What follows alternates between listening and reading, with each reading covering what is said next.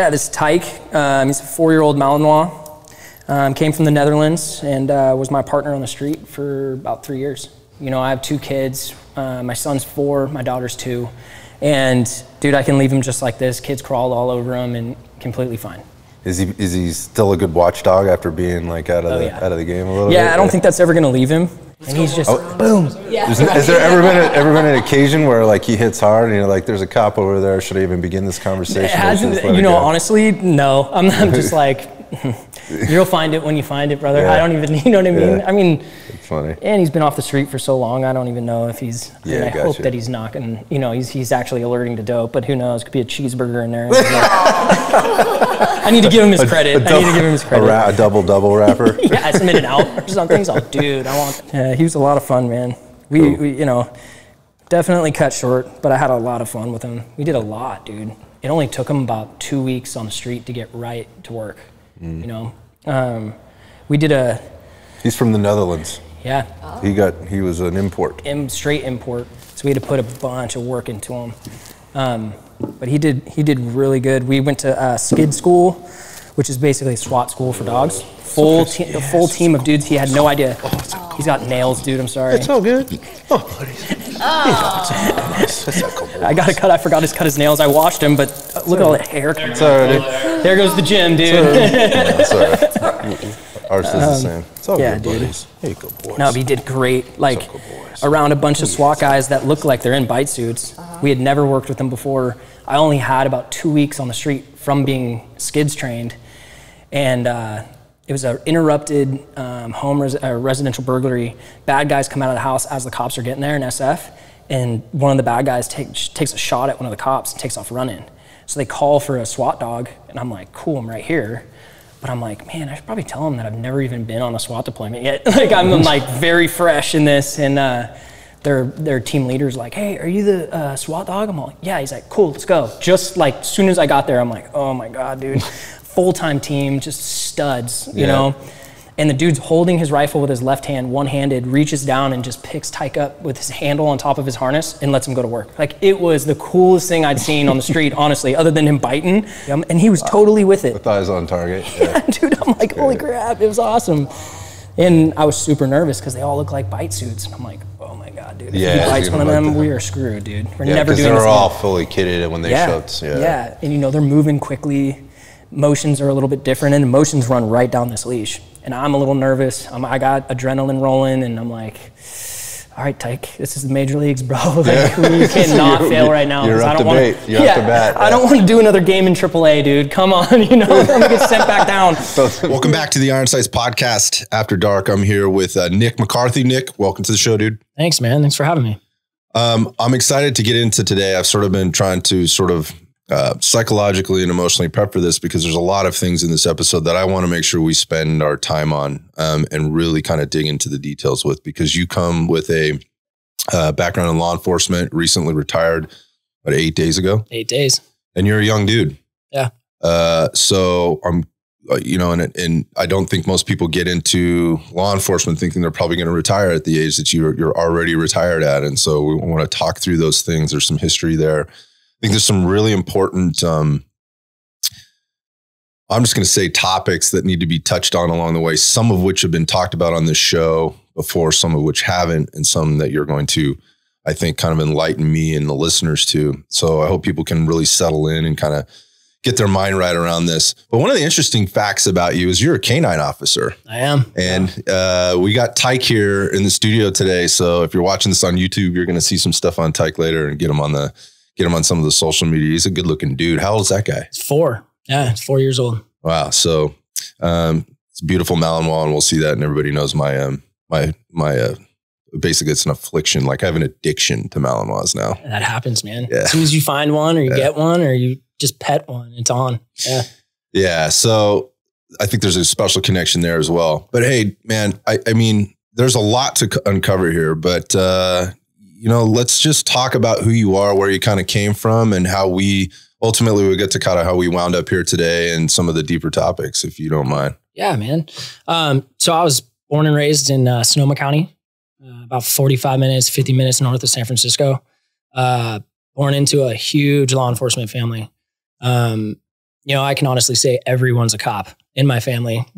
We got one that isn't, but I think every family does. I wasn't that kid that was like, I want to be a cop. I was just going to say that, like, that's got to be tough, like generationally. That's got to be a little bit of pressure. Yeah. Like, yeah. It was always something I was interested in, and I kind of faced it with, I got that in my back pocket if I ever needed it.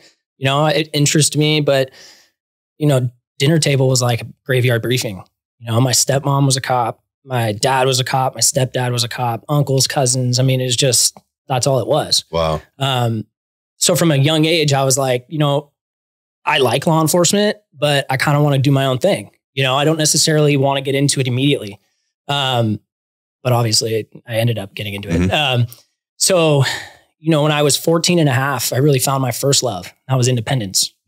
My dad was like, look, dude, you're driving me nuts and you have your head up your ass. And if you want something, you're going to work for it. So hold on. Was this just dad with the tough love, or were you really being a real piece of shit? Oh no, I had my head up my ass for sure. Yeah. Gotcha. Yeah. And my dad, he's an old school guy, it's like, if you don't have a good work ethic, that's a problem. And he quickly corrected that, and thank God, because I look back on it now, during those times it was headbutting a little bit. Oh, but I got a dad. I was yeah.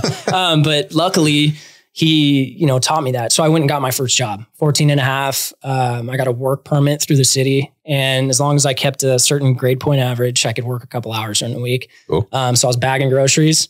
I love this. Yeah. Dude, how many interactions do you get with different people throughout the day and bagging groceries? It was nuts. It was nuts. Honestly, that prepared me more for law enforcement than anything else. Like it was. I guess I sort of believe you on that. Yeah. So, I wasn't all that into school. So I liked working more because there was something that I could tangibly get from it. I think, obviously school's great for people who love school. But it just wasn't for me. Do you mean like high school, college, all of it?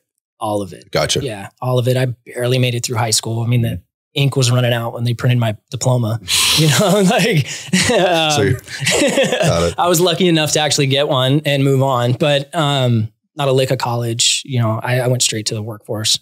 So in high school, I met my wife. Been together 15 years, married for 8. She was a junior. I was a senior. And we both kind of were the same. We had full-time jobs straight out of high school. Okay. And we ended up renting our first house when we were 19. Okay. Started early. And with what comes with that is all that responsibility. You got payments, you got, rent and everything else. So I, quickly realized, hey, this money isn't as good as I thought it was, because now I have none after all my bills are paid. This is a great life lesson, man. Yeah. Great character builder too, by the way. Yeah. And so I kind of had one of those, look myself in the mirror, have a conversation, like, what do you want to do? Because I was working at a lumber yard for probably about 5 years. And dude, I didn't have a gym membership, but I was in killer shape, like putting just pounds on my shoulder, destroying my body. Luckily I was younger back then. But then I kind of made a list for myself, like what interests me? What do I want to do? Because I wanted, the house. I wanted to get married. I wanted to have kids and just be financially set. So it wasn't immediately law enforcement. For me, I started going down that list and I'm like, dogs interest me. And I'm, one of those guys that it wasn't the dog training that interests me. Initially, it was just that companionship, that dog owner, dog, I can that totally relationship. relate. Yeah. Totally relate. And my whole life, all I had was shepherds. I had, my first German shepherd when I was like 5. And then throughout the course of my young childhood. It's a law enforcement thing, right? they're around. Totally. Yeah, totally. And especially with everybody in my life, basically that was cops. I grew up in a police department. I was around dogs all the time, cop dogs, whatever. Personal protection dogs, just everybody that had a dog, I was gravitating towards them. At that time I had 2 shepherds of my own, which I still have. So I'm like, what can I do that incorporates dogs? And so I went down that path of dog trainer and I'm like, just for my own reasons, it just didn't captivate me as much as bang canine handler. I was like, you're with the dogs all day working versus work the dogs all day and necessarily training them, and somebody not working with somebody else's dog, you're working with your own dog. Right. And I think I can totally get it. And it was like, I have the training aspect of, dog training when it's a canine handler, but it was that work, that I can actually train my dog and then go put it to use as a canine handler in law enforcement. So I was like, boom, that was it. It wasn't about being a cop. I didn't want to be a cop. I wanted to be a canine handler. Wow. So that's interesting. So time out for a second, because first there's a couple of things. One is what you just said. Like, I was just going to ask you, did you want to work with canines more than you wanted to be a cop? Was it equal or less? And you just made that very clear. Yep. 2, becoming a canine officer is not an easy thing to do. There's a huge selection process that goes, all right, I'm no expert at this, but going in with the expectation that you're going to be a canine handler is setting yourself up for a huge amount of disappointment and ultimate failure in a lot of cases. Right. So how does this work out? Well, I mean, it worked out great in the end, but it was a long, grinding road. I got hired with an agency where very quickly I realized, it's going to be 5-6 years before a spot even opens.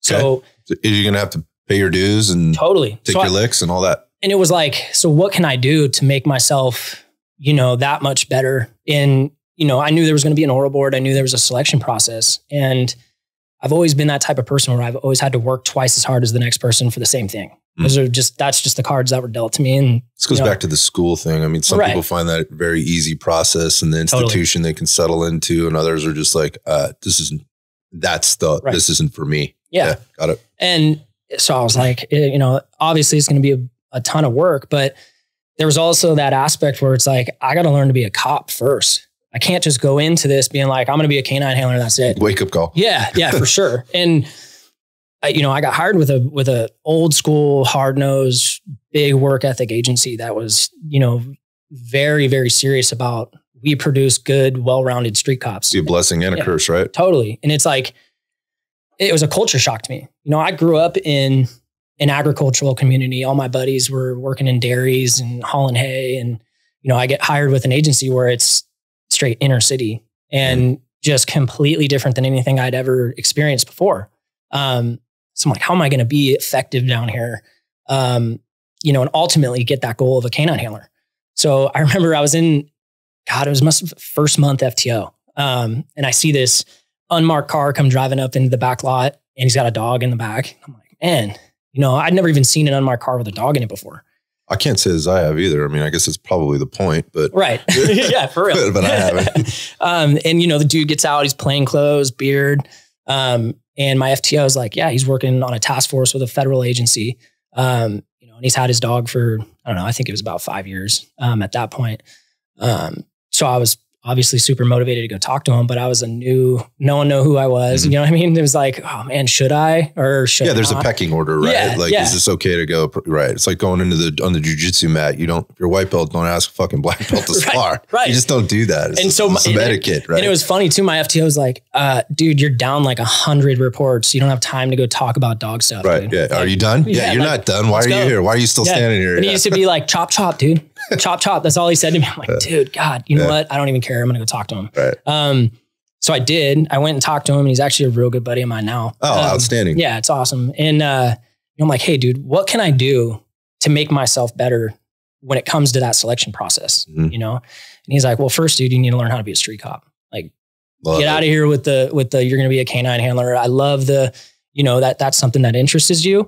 But dude, you got to learn to be a cop first. He's like, but I'll tell you this, we want handlers that are proactive. We want handlers that make good decisions. We basically, the way that he put it was, I want a detective, a street cop, and a sergeant molded into one as a canine handler. Wow, that's a tall order to fill. Yeah. Man. Yeah. So, I took that and that doesn't come with a couple of years. No, dude. Yeah. No, this is like, all right. I knew I had a road in front of me, and he also was like, hey, I want someone who's going to put their own time in. I want people who show up to canine trainings, not necessarily getting in a bite suit all the time, but I want someone who's watching to learn, ask questions, get out there, show your face, and put your own time in. At that time, it was 5-6 years before an opportunity would ever be presented to me to be able to test for it. So I'm like, all right, I set up a plan. I'm like, I got to make it through FTO, obviously. Right. Step one. But once I do, I'm going to hit the ground running. You know what I mean? I want to make it so hard for all the other applicants whoever's putting on the test can't tell me no. So it's funny you bring that up. I love that approach, because I was taught to me at a very young, very early age by a firefighter at a sort of a mentor, and we used to do some backpacking and outback stuff. And this guy was, sort of put together this group, and he was a firefighter, but late in his life, he was in his late 30s, which is very old to become a firefighter, and start a career. But prior to that, he had done a lot of things, construction. There was some hazardous material stuff that he had done in other career paths before he finally went down this path. But he told me when he went in to see the captain, he goes, when I walk in to see the captain or the chief to do my final interview, the chief goes, I want to be able to answer that question. That inevitable question is, well, I have 10 other people here that have similar qualifications, more experience than you do as a firefighter and whatever else. Tell me why I shouldn't hire you. And the answer you want to be able to give is, or why should I hire you over them? The answer you want to be able to give is, you tell me why I shouldn't be hired. Right. And you want that kind of confidence going into the interview. I remember taking that with me as a kid, going, every single interview I go into from here on out, that or situation, whether it's a negotiation or anything else, I want to have that kind of confidence walking in. So it's making sure you're prepared, making sure you're dressed the part, you look the part, you can talk the part, you've done your research, all the things that I think you're talking about doing right now is like, for the next 5 years or 6 years, because this is what it's going to take, I'm going to grind my ass off to be basically a canine handler without having been handed the title and or the leash yet, for lack of a better word. Yeah. And, it's, I was like, I'm going to do this, but I really don't know how yet. You know what I mean? Cause I was so early in my career that I had no idea really what a street cop really ultimately did. Like, I knew the basic, foundational police work stuff, but something that got taught to me real early in my career, which, I've actually made as a foundation for the rest of my life, was there is a difference between police officers and cops. There's a big difference. It's only one. And that's not to say that, cops are better than police officers or anything like that. It's nothing, but cops show up every single day with a fire under their ass to hunt the boogeyman. And they're hunters. They don't, and they come to work with that. Like there is no outline. There's no nothing. It's like, dude, I'm going to take people to jail. That's it. Obviously who deserve to go to jail, but let's come back to that. Yeah. And, so I was like, okay, I gotta get through this FTO program. Once I do, I'm going to hit the ground running. Like I'm just going to full 100 miles an hour and I'm going to do this. And keep in mind, I didn't mention this, but I had family who was in this agency that I got hired with in the Bay Area. Okay. And again, blessing and a curse. Huge shoes to fill. Mm-hmm. My uncle was a retired sergeant there, legend. And my cousin, his son, was still working there. I think he's probably 10 years on at that point, and had already created a reputation for himself of being a legend. Like, he was finding bad guys every night.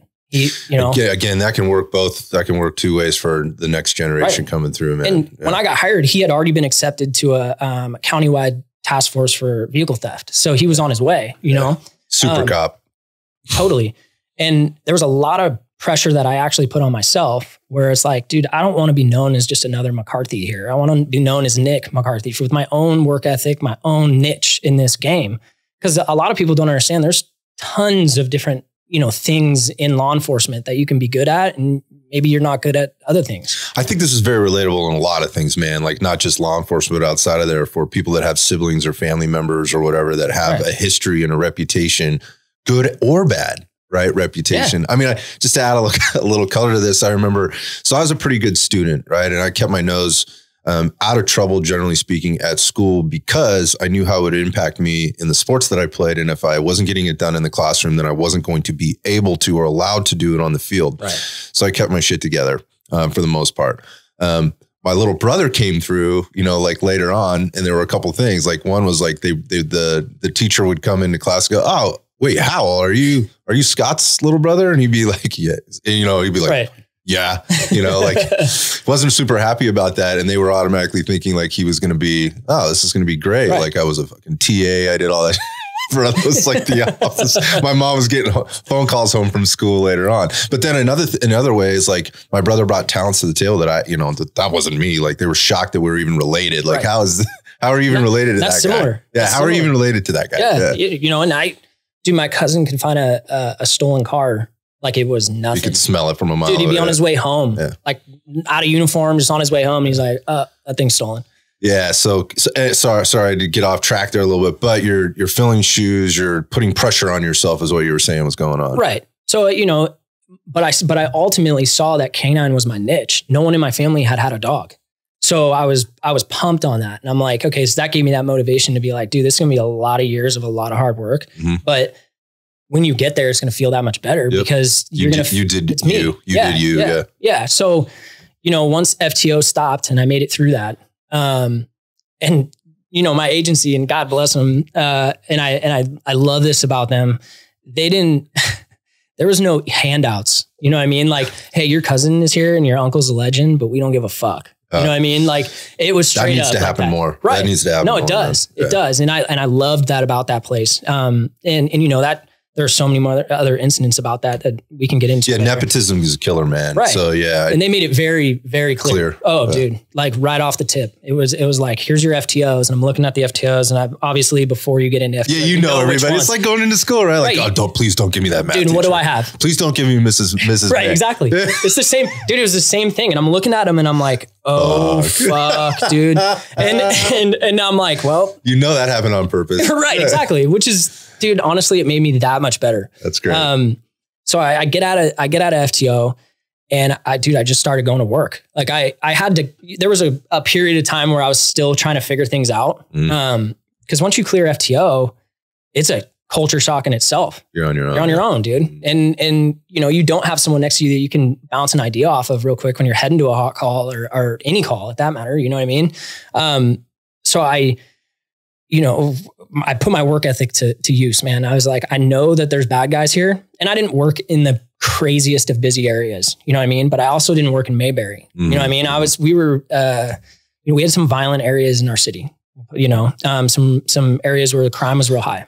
Yeah. I think there's a lot of cities in the Bay Area, but in the nation in general, that people don't want to recognize that. Like I live right here in San Jose, right? And there are things that happen only a few miles from here that the people that live, like my neighbors, number one, have no idea even exists. Number two, so you can call that being naive or you can call that being ignorant. Right. They don't want to know. Right. They really don't. And they wouldn't believe it even if you told them. So those three things I find I kind of run into on a regular basis when I'm having conversations, standing out in the park with my dog on the leash or whatever else. I'm like, hey, how's it going? Because I tend to be like, I know what's going on in the neighborhood. We're down here all the time. There's stuff happening and people are like, hey, did you hear about the thing? Did I hear about the thing? Did you hear about how that actually happened? Right. Yeah. Anyways. So, and it's not good. It's not. And from where I was raised to now where I was working, dude, I was in a different planet. You know what I mean? And I was real nervous about that in the beginning, where it's like, dude, this is a totally different area. I didn't even go south of the Golden Gate Bridge other than a Giants game, dude, when I was younger. You know what I mean? I just didn't have a reason to. Wow. And once I got down there, I'm like, dude, where am I? You're right. It's a different planet. Yeah.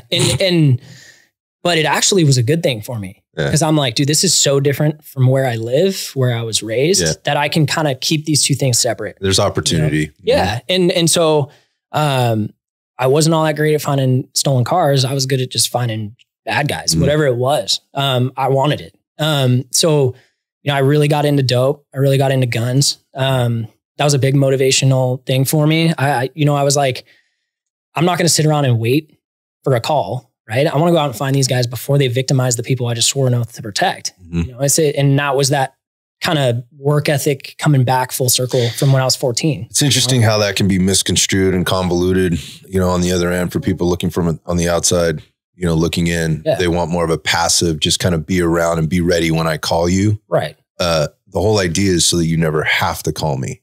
Exactly. That's the way I always looked at it. Right. And I think that was the parallel you were drawing between being a cop or being a police officer is what you want is the cop in your neighborhood all the time. That's not a bad thing, right? What you don't want is the person that's just shagging calls or driving through the neighborhood, never stopping, just going through routine routes. Going through the motions, going through checking boxes or whatever else. Yeah. That's the quote unquote officer I want in my neighborhood all the time. Yeah. Go find that shit before it turns into something. Yep. Dude, there it is. You know, and now a lot of things come with that cop work ethic and you being a cop as opposed to a police officer. You're putting yourself in way more, potential bad shit happening. And I kind of quickly found that out. You know what I mean? I comes with the territory. Yeah, man. And you better be comfortable with yourself. You know, you better know, honestly, your policies and laws and all that, of course. But it's more so of being comfortable with your abilities. It's like you're either police work is easy to understand if you don't convolute it with the rest of the world. It's either people are going to go with the program or they're not. It's that simple. And you may have to fight someone. You may have to chase someone. There may be shootings. There may be whatever it is, but you have to be ready for it. And I think if you stay with that work ethic of constantly trying to find bad guys before they do what you think they're going to do, or ultimately what they're going to do, you're that much more prepared for the bad stuff to happen because you're already kind of working in that realm of high speed. And I don't want to sit here and do nothing. Can we talk about like that hunter mentality though, and being proactive the way you're saying, or what you're talking about, and getting into those situations, because inevitably you're going to get into those situations, whether you're being proactive or not. Right. Yeah. But if you are that proactive person, you're just percentage of let's just say those situations goes up. They're common situations, but your percentage of the actual activity that you're having within those situations is higher than, police officer Joe Smith over here. Totally. Right. And then that ends up showing up on a sergeant's desk, a captain's desk, a lieutenant's desk, right? A division commander's desk. And then all of a sudden you can kind of be labeled, if you're not careful, with this guy's a problem. Yeah. Can you talk about that? Because some of my closest friends, and I have a couple of them, are the same dude, man. Right. And they got really disenfranchised with trying to be a good cop because not that they were doing anything wrong, but because they were told, we want you to stop being the cop that you are, or tone it down, if you will. Can you talk about that? Sure. And that's the case in a lot of agencies, like they're especially in this day and age, there's cops getting put on the bench that all they want to do is go find bad guys for their community. And it's like, no, we don't want that. We don't want that attention. Because ultimately bad shit happens when you're really looking for it. It's that boogeyman.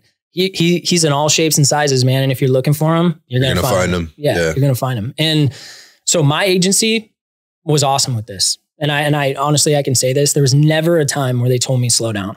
There was never. In fact, there was more of, hey dude, keep doing what you're doing. Oh, and if you can go higher and keep pushing, do it. You know what I mean?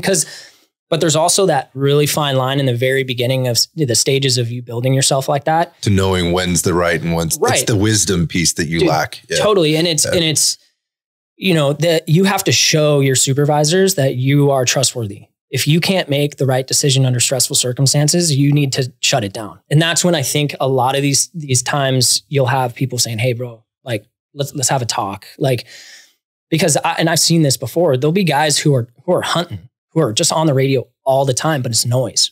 It's not there's nothing coming from it. You know what I mean? Mm-hmm.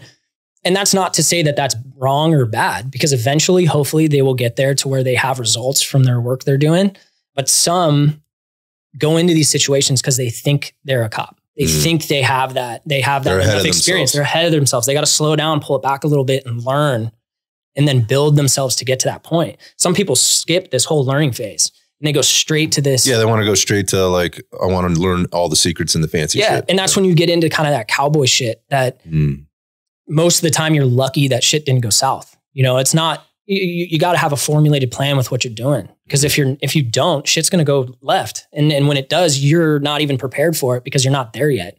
And so my agency is super cool, dude. They're like, look, you're doing what you're supposed to do, and they were real big in not giving people big heads. You know what I mean? They weren't like, hey bro, you're the best thing ever. So it's a dichotomy of the dichotomy of, hey, you're not getting a free pass because you're right. Your uncle, exactly. Whatever. And it was also though, like that same thing where, hey, we know your family, all that stuff. And my family was the same type of way. They were just, dude, taking people to jail all the time, bad guys to jail.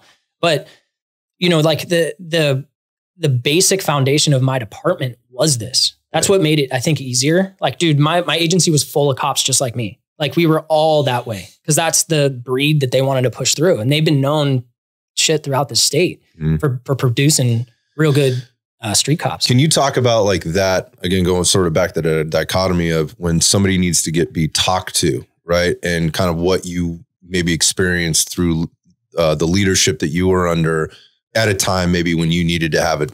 You didn't know, maybe you didn't realize it, but you needed to have a talk, or they were getting in front of something that they saw coming that you couldn't have ever seen coming, and how they did it. Yeah, totally. You know, I think I had about 2 years on. I was getting in a lot of pursuits. I mean, it was a couple of a week, sometimes 2 a night. Like, it was just, I was finding cars, they were taking off, and that was as simple as that. And then your younger years as a cop, you're chasing cars 100 miles an hour. It's the best thing ever, right?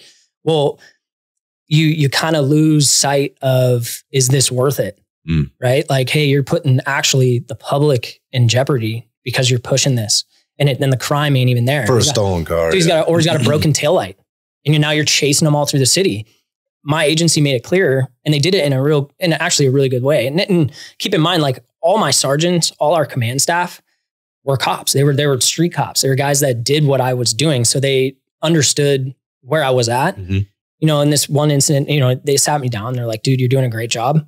You know, you're taking a lot of bad people to jail, and we appreciate that. But think about this. Like, you just chased a car last night. I think I think it had expired reg or something, and takes off, and I'm chasing it. Sergeant shuts it down. Hey, dude, cancel. And they were like, hey, as you build yourself and you become this leader that we ultimately want you to be, how about cancel yourself? He's and he did it. He goes, what do you think I would think if you canceled yourself? I'm like, I really don't. I mean, if it needs to be canceled, I'll cancel it. He goes, no, that's your decision making under stressful circumstances, dude. You're canceling yourself because you're thinking, hey, this ain't worth it. You're actually pulling yourself back. Outside looking in. Yeah, you're pulling yourself back, even though you're kind of tunneled. And this is the greatest shit ever because you're chasing a car. This is what you signed up for, right? Yeah. But you're being able to kind of step back, even though you're in this great spot that you love, right? But you're being able to see the bigger picture. Hey, man, I'm going to cancel myself. Man, this is such a, like, just looking at life, right? Yeah. If you get into like this hot zone of whatever it is that you happen to be in life outside of law enforcement, right? It's the argument that you're having with your spouse, or the I don't know, in the world of business, you got the customer or the employee standing for it. It's just infuriating you because they just can't get to the other side. Then all of a sudden you find yourself not being able to get to the other side, and you got the tunnel vision, and it's just like you're locked on, and you say stuff that you know you shouldn't have said, but you're saying it anyway. Right. You're reacting on emotion and all these other things. Like, that ability to step outside, generally comes with having been in those circumstances a lot of time and really having to eat shit with a spoon and a smile at the end of the day. Absolutely. Right. Like, man, I was wrong. Whether you admit it or not, you know you are, and then you have to take that to the next situation. So canceling yourself. And I guess in the just sort of like how this all happens, this is a leader that's coming to you and not reprimanding you for doing what you did, but bringing attention to how you could have done it better and what to do better next time. So it's like, hey man, great job, but not really. And let me tell you why. Right. Not this is going in your file. Nope. You know, take a seat for a couple of days, think about what you did. Let me put my arm around you, like arm on the shoulder. I'm telling you. But at the same time, as he's sending you on your way, like, now you know, don't ever fucking do that again. You know, it was that. It was that, hey, dude, you need to, because once you're averaging a pursuit a night, 3 a week. Sounds like a lot to me, but I have no idea. It's a lot, you know, and now that I had that sit down, it was like, dude, now you know. Now the line's been drawn. Not necessarily a line's been drawn, but now you have this knowledge. Now we'll see what you do with it. See what you do with it. It was a test, dude. It was a test because what happened the next night? I was in a pursuit. Yeah. So how you internalize this is important too on your end, right? Like, this guy is looking out for me, or this guy's picking on me. You can look at it in one of two ways, right? There's an opportunity for me here. Yeah, I love that. It's a great example. And you could have easily, as a young cop who thinks he's better than he is, I could have very easily been like, fuck that, dude. I'm going to chase this shit. You know, you cancel me. That's your job. But I didn't. I was like, all right, you know, obviously he's telling me this for a reason. Yeah. Like, of course he's my supervisor, and he needs to do certain things to keep all of us safe and the public. But he is recognizing, he likes my work ethic. He likes the results I'm getting, but he's critiquing me in ways to make me better down the future, Right. And so next night, boom, pursuit. And it was a better, I think it was a stolen car, right? So it was a little bit more of a want. Higher priority. But I mean, nowadays, a stolen car in the middle. It's a stolen car. I mean, half the time they don't even get charged for the stolen car anyway. So what's the point? I don't even want to go there. Yeah, it's craziness. But so I canceled myself. I was like, hey, we're on inner city streets, man. Right. They're this big and we're hauling ass. And it's like, hey, 1022, I'm done. You know what I mean? Here, and put out a BOL for SF or whatever it is. But after that, he didn't say a word to me, nothing. And I'm like, man, I'm really like, I was almost expecting like a acknowledgement or something. But it was actually better for me. You know what I mean? I really wanted that acknowledgement. Like, hey man, like that's awesome that you took what I told you and you actually did it. But that was the expectation. Yeah, that's interesting. Yeah. So it's like, you don't have to look internally for that validation. Don't look outside of it. This guy already gave you his time. Exactly. Right. He already gave you the nuggets that you needed. You don't have to give you anymore. Like, yeah. So you recognize that right away, or does that take some time? I think I was like, fuck, dude, I would have expected a bigger reaction out of him. But now as I got into more shit, he gave me kind of a longer leash, let me kind of go a little bit longer. Cause he knew I had the ability to say, no, this is too much. He trusted me with that. And, and it didn't have to be just pursuits. You know what I mean? It was everything. He wasn't so much worried about my, when I did get on the radio and something was hot and it was like, hey, I need help or whatever it is. He took that as like, okay, this is, anything you need, boom, go. Not to say that he wouldn't do that to anybody else. I got you. But there was more of a comfortability with me being, or working for him. He trusted you. I showed him that, hey, I'm trustworthy. I listen to what you're saying. I'm not going to. Coachable. That's exactly what it is. You're coachable because they want you to lead. They don't really give a shit what you're doing right now. It's all about what you're going to do in 5 years, and that's one aspect of my agency that I just, dude, I fell in love with that, So how did that work out for you? So, I mean, these are all learning lessons that you're picking up. Again, you don't know what you don't know, right? Until you get there, you're doing that, you're going through, you're having this, sounds like very positive leadership. Yeah. I'm sure there's some challenging times along the way. Oh, definitely. Again, you're getting into probably some situations that require hands-on stuff and things can be questioned by the outside and you're having to deal with some stressful stuff. How does this work out for you as you get closer to that 5 to 6 year mark? Dude, it worked out great. It worked out great. I fast forward 5 years under my belt, I had already built a reputation for myself for being someone who was well-rounded. I made sure that I'm not just going to go hunt bad guys and then let everything else fall. Cause I could take 100 people to jail. It's not going to matter. Yeah. It's not that cowboy shit. And although the cowboy shit is fun and that's like, you feel good when you're taking bad people off the street, but you can do that while you do everything else. And so, taking care of your beat partner, taking care of your paper, being organized, putting together a good case for when you go to court, you're good on the stand. This is the job. That's it. Cause like I said, there's so many things that are involved in law enforcement. Just the beat cop, dude, you have 5 faces you have to wear, and so it worked out great. 5 years on, I recognized that, hey, pretty much all of our command staff is now looking at me as somebody that they trust. They want me to start training people. They want me to start taking, I don't think it was that 5 years, but they're talking about sergeant's tests. They're talking, you know what I mean? They're giving me people to train when FTOs aren't there.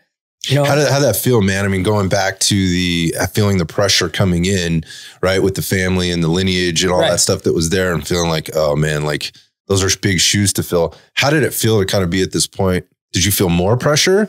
Did it feel great? Did you know what to do with it? How did that all go down? It felt obviously good, that I wasn't a fucking soup sandwich and, was a complete, idiot, but I still had that goal of being a canine handler. So I hadn't got there. So that's where that's pretty much the question I think I was asking. Right. But I haven't arrived yet because I haven't achieved my goal. And it was still head down rolling. And, so I started looking at, okay, now I'm at 5 years. I knew there was about 5 to 6 years before ultimately I would get the opportunity to test. it might've been a little less than 5 years, but, I was like, okay, now I think I'm at the point where now I can start putting my own time into canine training, showing up, and I was working graveyard, during the week, and they would have maintenance training on Wednesdays, but that shit started at 1. I lived an hour away, right? Like I would get late cases and then, have to stay at work till 10, sleep in my truck for 3 hours, dude. And I was straight to canine training for like a year, and I put in a ton of time on my own, just showing up there. Sacrifice and compromise. Yeah, man. And, at this time I had my son, my wife was at home, I could have very easily been like, dude, I ain't doing this canine shit right now. I'm going to go see my kid. But luckily my wife, just freaking saint. She was like, look, and she was a police 911 dispatcher for a local agency where we lived. So, oh, wow. So it worked out real nice. She understood. And plus when I first got into this, she knew it was canine handler. Like once that time comes, there's nothing else. I got to do this. So I had all the support I needed, but it was still tough, dude. Like showing up there, I'd spend 4 or 5 hours there and then go straight into work graves and do that every day, every Wednesday. That is a different kind of grind, man. When you have that emotional over you. And then I don't want to put this part on the side because it's so important. When you're not sleeping, dude. From a stress perspective, what that does to your body physiologically is like, people just don't give it enough credit until they've been there. But I've said this a million times. Talk to somebody that hasn't slept very well for 3 days and you tell me what kind of a person that person is on day 3 or 4.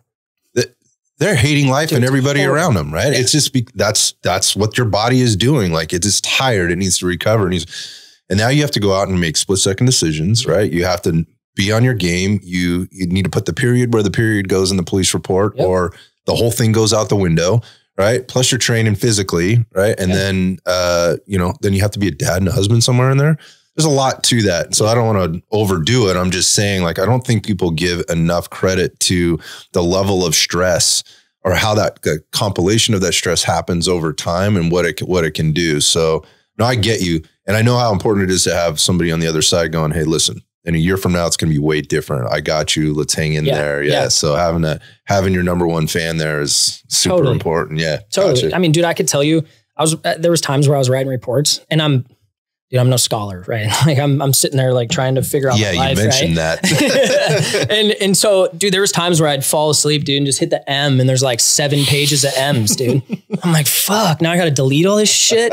Like, you know what I mean? But that's the grind. That's the grind, dude. Yep. And it worked. It paid its, it worked out. And the one thing that I didn't realize is that all those handlers, because we not the whole county, but there was a ton of handlers that trained in our training group from all different agencies. And what it did was it showed them that I was willing to put in this work and that ultimately, like, maybe let's look at this kid because he deserves this. You know what I mean? But none of them told me this, which was great because it would have given me like, oh, I'm good. And maybe it would have allowed me to back off a little bit on that own time I was putting in. But they recognized it, and we're talking some of these handlers are on their like 3rd dog, dude. They're like career canine guys who are like, I was looking up to, but I was, picking their brain. Like, why do you do this? You know what I mean? And what's the benefit of doing it this way instead of that? And it was really cool because they were, and canine, dude, not every dog is the same. Some dogs got problems here. Other dogs got problems here, but I was able to watch them correct problems with the dog and the handler, and then ultimately as a team. Yeah. Going back to something I listened to you say earlier was kind of what did you tell me he was a federal agent? He was an unmarked car. It came out in a marked car. Yeah, he was task force with a federal agency. Yeah. So the guy had told you, look, what we want is a sergeant, a handler, and there was another detective and a detective all in the same thing. So now you just moved from being in the department with a lot of great people to now being in a training situation with people from multiple departments that are not just really good or great people. These are like, this is like Top Gun, right? In order to make it into this thing, it's Top Gun. And I don't think a lot of people actually like maybe realize that, the canine officers, the guy driving the car with the dog in the back or the female officer for that matter, driving the car, they don't just hand that shit out. Right. No. So you're talking about a cop who's had to cut their teeth, has had to go through all kinds of stuff. And now you're getting the opportunity as that officer to step into that place and now soak up all that knowledge and wisdom in a very concentrated space. to accelerate everything very, very quickly. That had to have been a lot of fun, but at the same time, a little bit like eye-opening, like, dude, did that feel like hitting the reset button? Totally. Like I'm starting all over again. Dude, but it checked me at the door. You know what I mean? Like I came into it, I've always been humble. I've never been one of those people that thinks I'm the biggest, baddest, because I'm fucking not. You know what I mean? And I learned that from a young age. You know what I mean? I ran my mouth to the bad dude and he shut it real quickly. So, you know, when I got in there, I was like, dude, I'm an established fucking cop. I only have 5 years on, but I'd been through a bunch of shit. I paid my dues. I showed people that, hey, you know, I have this work ethic and I get results from my work ethic. But then when I got there, everyone did. Yeah, it's a blank slate. Yeah, you're it's like fuck, now I got to do this again. The playing field is leveled. Yeah. And I'm like, dude, now I'm starting from ground zero. Okay. But that time that I put in, I think I had like, dude, it was like 600 hours of my own time that I put in to just showing up at canine training. Like not even handling a dog, not even doing anything with dog. I put a suit on every once in a while, but I wasn't there like chomping at the bit to put a suit on. I was more so of like, hey, if you need me to put a suit on, no problem. Yeah, put me in. But I was like, dude, I want to pay attention to why, you know, people are doing what they're doing. And you know, when you put the suit on, you learn a lot. You know what I mean? You learn a shit ton when a dog's gnawing on your fucking arm and you're like looking him in the eye and shit. But I was more so like, dude, I want to listen to the trainer tell this handler this and then watch the handler do it and watch all these pieces kind of connect. And I think it paid dividends, dude. I watched that for 600 hours and then went into my oral board. Yeah. And I had already, you know, put in all this time. So you have so you have basically all this knowledge already accumulated. You just don't have the practical application yet. So it's just putting that piece together. That's all it was. Yeah. And dude, I remember I wrote an outline out. I had some idea of what they would ask me just based off talking to other handlers and stuff, but I didn't know.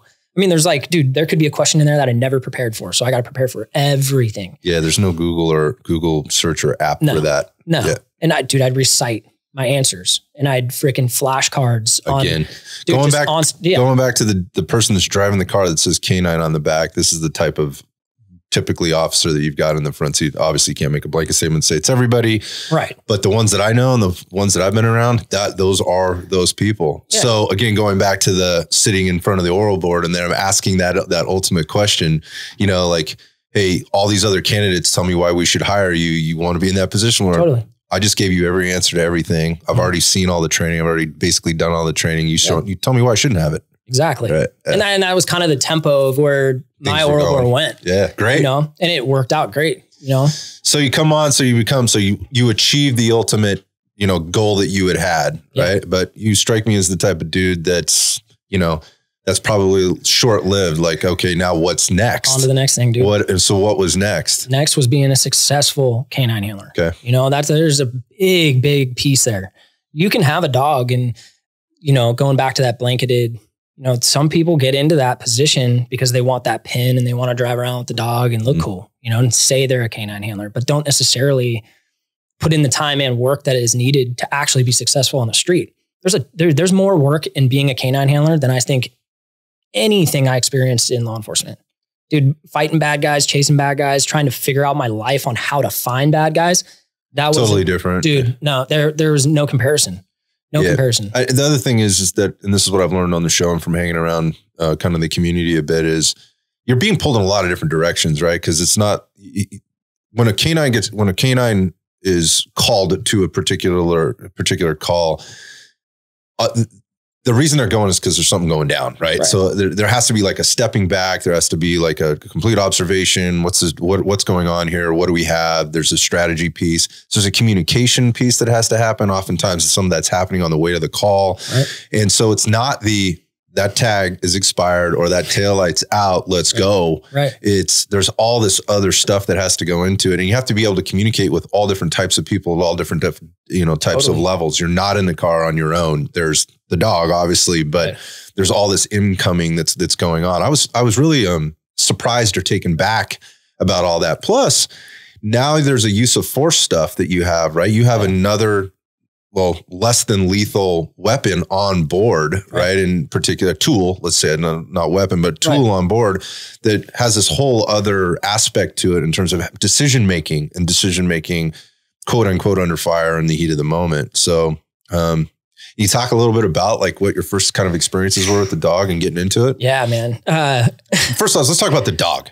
Yeah. So how did this work out? So let's talk about how you got the dog. So did you know the dog you were getting, or is it when you show up to work one day, hey, we found you a dog? So actually my story is actually pretty cool. Like our head trainer was on my oral board, right? And he owns Trident Canine and Consulting out of South San Francisco. Shout out to them. They're freaking awesome. So is he an officer or is he was a sergeant at the time. Okay. So he had worked, I think he worked 3 dogs in his career. Okay.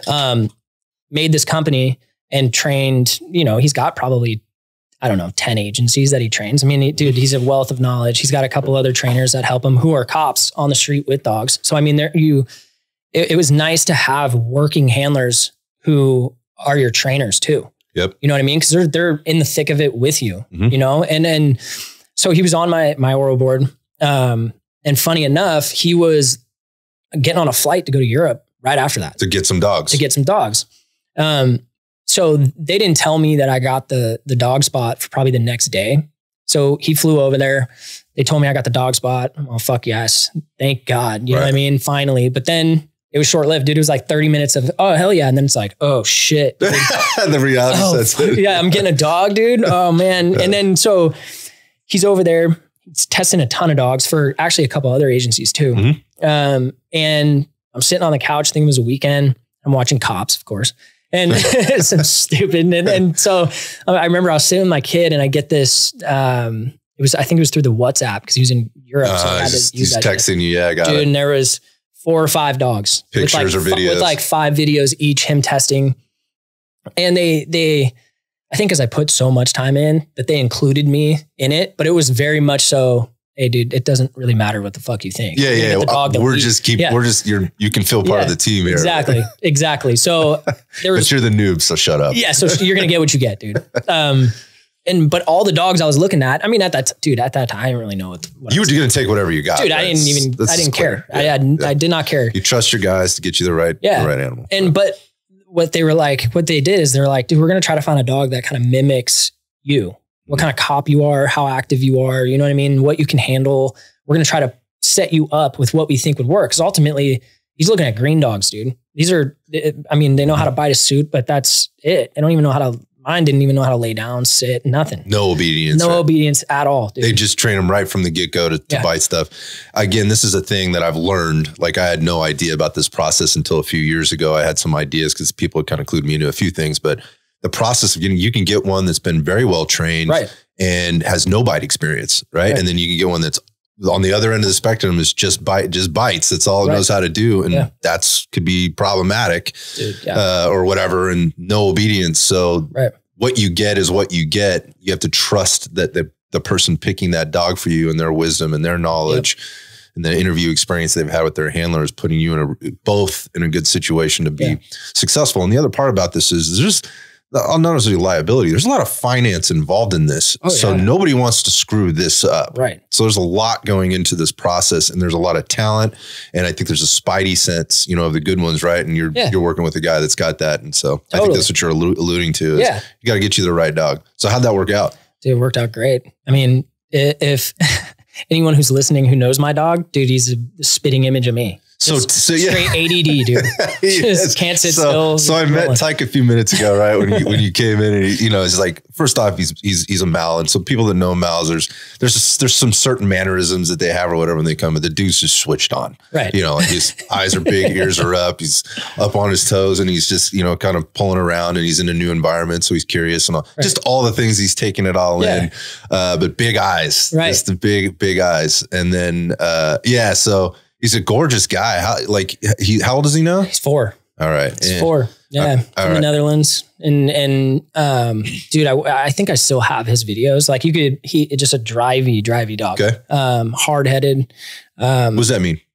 Dude, he doesn't go with the program at all when in the very beginning. Right. Like it was not a straight knockout fight with him all the time, but like he's a strong-willed dog. He's like, dude, I'm not laying down for you. Dude, that sounds familiar. Sounds like you, dude. So, when he goes over and they're like, what do you think? On this group text, what dog? Be like, what do you think? Meanwhile, on the group text that you're not on, they're all laughing. Like, we don't give a fuck, dude. But they're all probably laughing, going, this dude's gonna get everything he asked for. Right. This is the dog. Right. Yeah. So his name was Dex. And I'm all, dude, I really like Dex. They're all, holy shit, that's actually the dog we picked for you. Like, wow. They were like, dude, that's the dog. I'm like, oh no, really? Yeah. Oh yeah, dude, we got him. We paid for him. He's coming in 3 days. I'm like, right on. So, hey, we land at this time at SFO. We'll meet you at another cop's house that was close to the airport. And I show up there. I'm super pumped. I'm like, dude, I get my dog. Like, this is awesome. And, this head trainer. And then I met my buddy who's a handler for us. Mm-hmm. He's kind of our top handler, the most experienced one. And they were very much so that old school, like, dude, this is your dog. We're going to teach you how to teach him, but we ain't going to do this for you. Mm. Like, this is what you signed up for. You're going to do the work. So they pop him out of his kennel, dude, put a leash on him. They're all, your dog. And I'm like, it's like handing you a baby. Yeah, dude. Like, what the fuck am I supposed to do with this? I'm like, all right. And he's probably a little smaller at that time. But he's only 61 pounds. So he's a little smaller. He hopped out and I'm like, damn, I'm like, all right, I expected him to be a little bigger. Yeah, well, I can tell you this for anybody that doesn't understand these breeds, like 61 pounds can feel like 601 pounds when they're full body workout. Yeah, when they're ready to go. Yeah. So I can imagine. Yeah. And him being a super hard, drivey dog, like he's a lot of dog. He was a lot of dog. Did you guys have the love-hate thing there for a while? Did you hate him? Did you want to give him back? No, dude. There was never that? So like in the beginning, I get him, I throw him in the truck. I didn't really have a whole lot of time with him because I wanted to get him back home so that I could bond with him. Yeah. But one of our handlers, a really close buddy of mine, he was like, dude, you're not going to handler school for like a month. And I was like 2 months. So I want you to just literally work on your relationship with this dog. You know what I mean? Come to training. We'll do bite work. We'll do obedience. We'll do all that shit. But when he's at home, I want you to build a relationship with him. Don't be yanking on him and doing all this shit because you have no idea what you're doing. Mm. But I want you to build that foundation between just be a dog owner. Yes. Yeah. To a certain, and that's all I want. I'm like, all right. So I took that and really implemented that in the very beginning stages. And that's really, I think, why me and Tyke worked so well together. So his name's Tyke now. It's not Dex anymore. Yeah. So where did that come from? Dude, it's funny. So my uncle, his name's Mike. So when my dad was younger, he couldn't say Mike, he said Tyke. And so that was his nickname forever till today, dude. Everybody knows him as that. And he was, he's not a cop. Okay. He's quite the opposite. He's the black sheep. He's the black sheep, dude. So in and out of prison, his whole life, we're talking probably 41 years on parole, collectively. I think he did like 2 stints of like over 10-year stints. So, career guy. But I always gravitated towards him. He's such a good dude. You know what? I'm not surprised by this at all. Going back to you pushing back as a younger kid. Exactly. Like, you probably could have gone 2 routes. Right in the end. Exactly. Right? I came to that T intersection. Ended up like your uncle or where you're at right now. Dude, you have exactly 100%. This is okay. Yeah. Gotcha. So he gets out of prison. I think it was about 2008. Had a couple rough years, violated a couple times, went back. But I think it was about 2011, 2012. He got out and boom, changes his entire life, dude. Finally. And he's a motorcycle guy. Mm-hmm. So, that lifestyle, that's really hard to break yourself from that. And he hasn't taken himself completely out of that, but just in kind of a different direction. Right. And so he got married. He's got a step grandkid. He bought a house. He's got a great career. Like, dude, he just trying to get his shit together. Right. And in my career, I don't think I know one person I arrested on the street that I knew that changed their life. And, it's very few that happen, that completely turn things around because it takes them deciding like, hey, I'm not going to live this life anymore. I'm not going to do this. And it's really hard to do. So, knowing that now he's around family, now he's at every barbecue, now he's, he's at every event, supports law enforcement like crazy because all his brothers, his nephews, everybody's in law enforcement. So it had a real good mindset, man. He was like, I fucked up. I did a lot of shit that I wish I could take back, but I can't. He's in his 60s, and he was like, dude, for the rest of my life, I'm not going to live that life anymore. Boom. And changed it. And I was so like proud of that because I never saw one. Right. So I'm like, dude, motorcycle guy, kind of career prison dude. I'm like, dude, I'm gonna name my dog after you. And great. So I don't know how the chief felt about that because he knew the story. I'm sure he did. But let it go. And so Tyke wears a badge, dude. And it says Tyke and it has awesome. My badge number. My uncle's showing it to everybody. Dude, look, I got a badge, bro. That's great. Yeah. And but it was super cool on the street. People would ask me like, that's a unique name. Why'd you name him that? And you could tell them the turnaround story. And I tell them the turnaround story and they're like, and it brought a lot of humility and a lot of like normalcy to me. And the dog and law enforcement and whatever. I think that humanizing piece, like I've talked about with other people on the show before about how important that is. And we brought up Ricky Rivera and what he's doing with his stuff. Stud. Yeah, stud. Holy shit. Good friend. I was telling you, I was like, dude, I gotta be the next handler coming on after him. Are you serious? Icon seriously sitting here for an hour and 45 minutes. Like, there will not be another Icon. Like, I mean, the dog is special. So is Ricky. And one of the things he said was, just that the dogs bring a connection to community in one way or another, and how important that is. And even into politics, like when the city council can pet the dog and see that the dog, who the dog is or have that story behind it, it's really important. So I think I can totally relate. And I think probably a lot of other people can too. So Tyke's a little bit of a knucklehead, right? Yeah. He's fighting you a little bit, but you go to work every day. You listen to your dudes that are in your corner and in your ear telling you how to do it, what to do, what not to do, but not doing it for you. Right. And how long are you in training? How long does Tyke or do you and Tyke have to spend together before you're actually out on the street?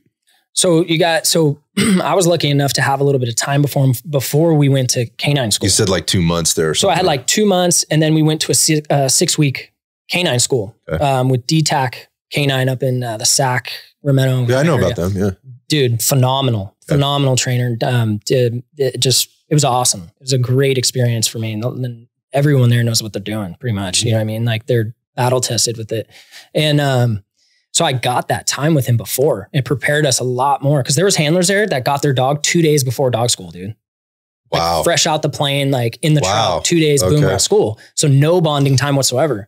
I mean, you didn't really notice it because Tyke was fighting me every way. Like you had 2 months with that dog. Still being a knucklehead. Yeah. So, we match made in heaven. We go to school. But the cool thing is they were like, with my PD, like, hey, do you have this dog for 2 months? Bring him to work with you. Every day you work, we want the dog to come.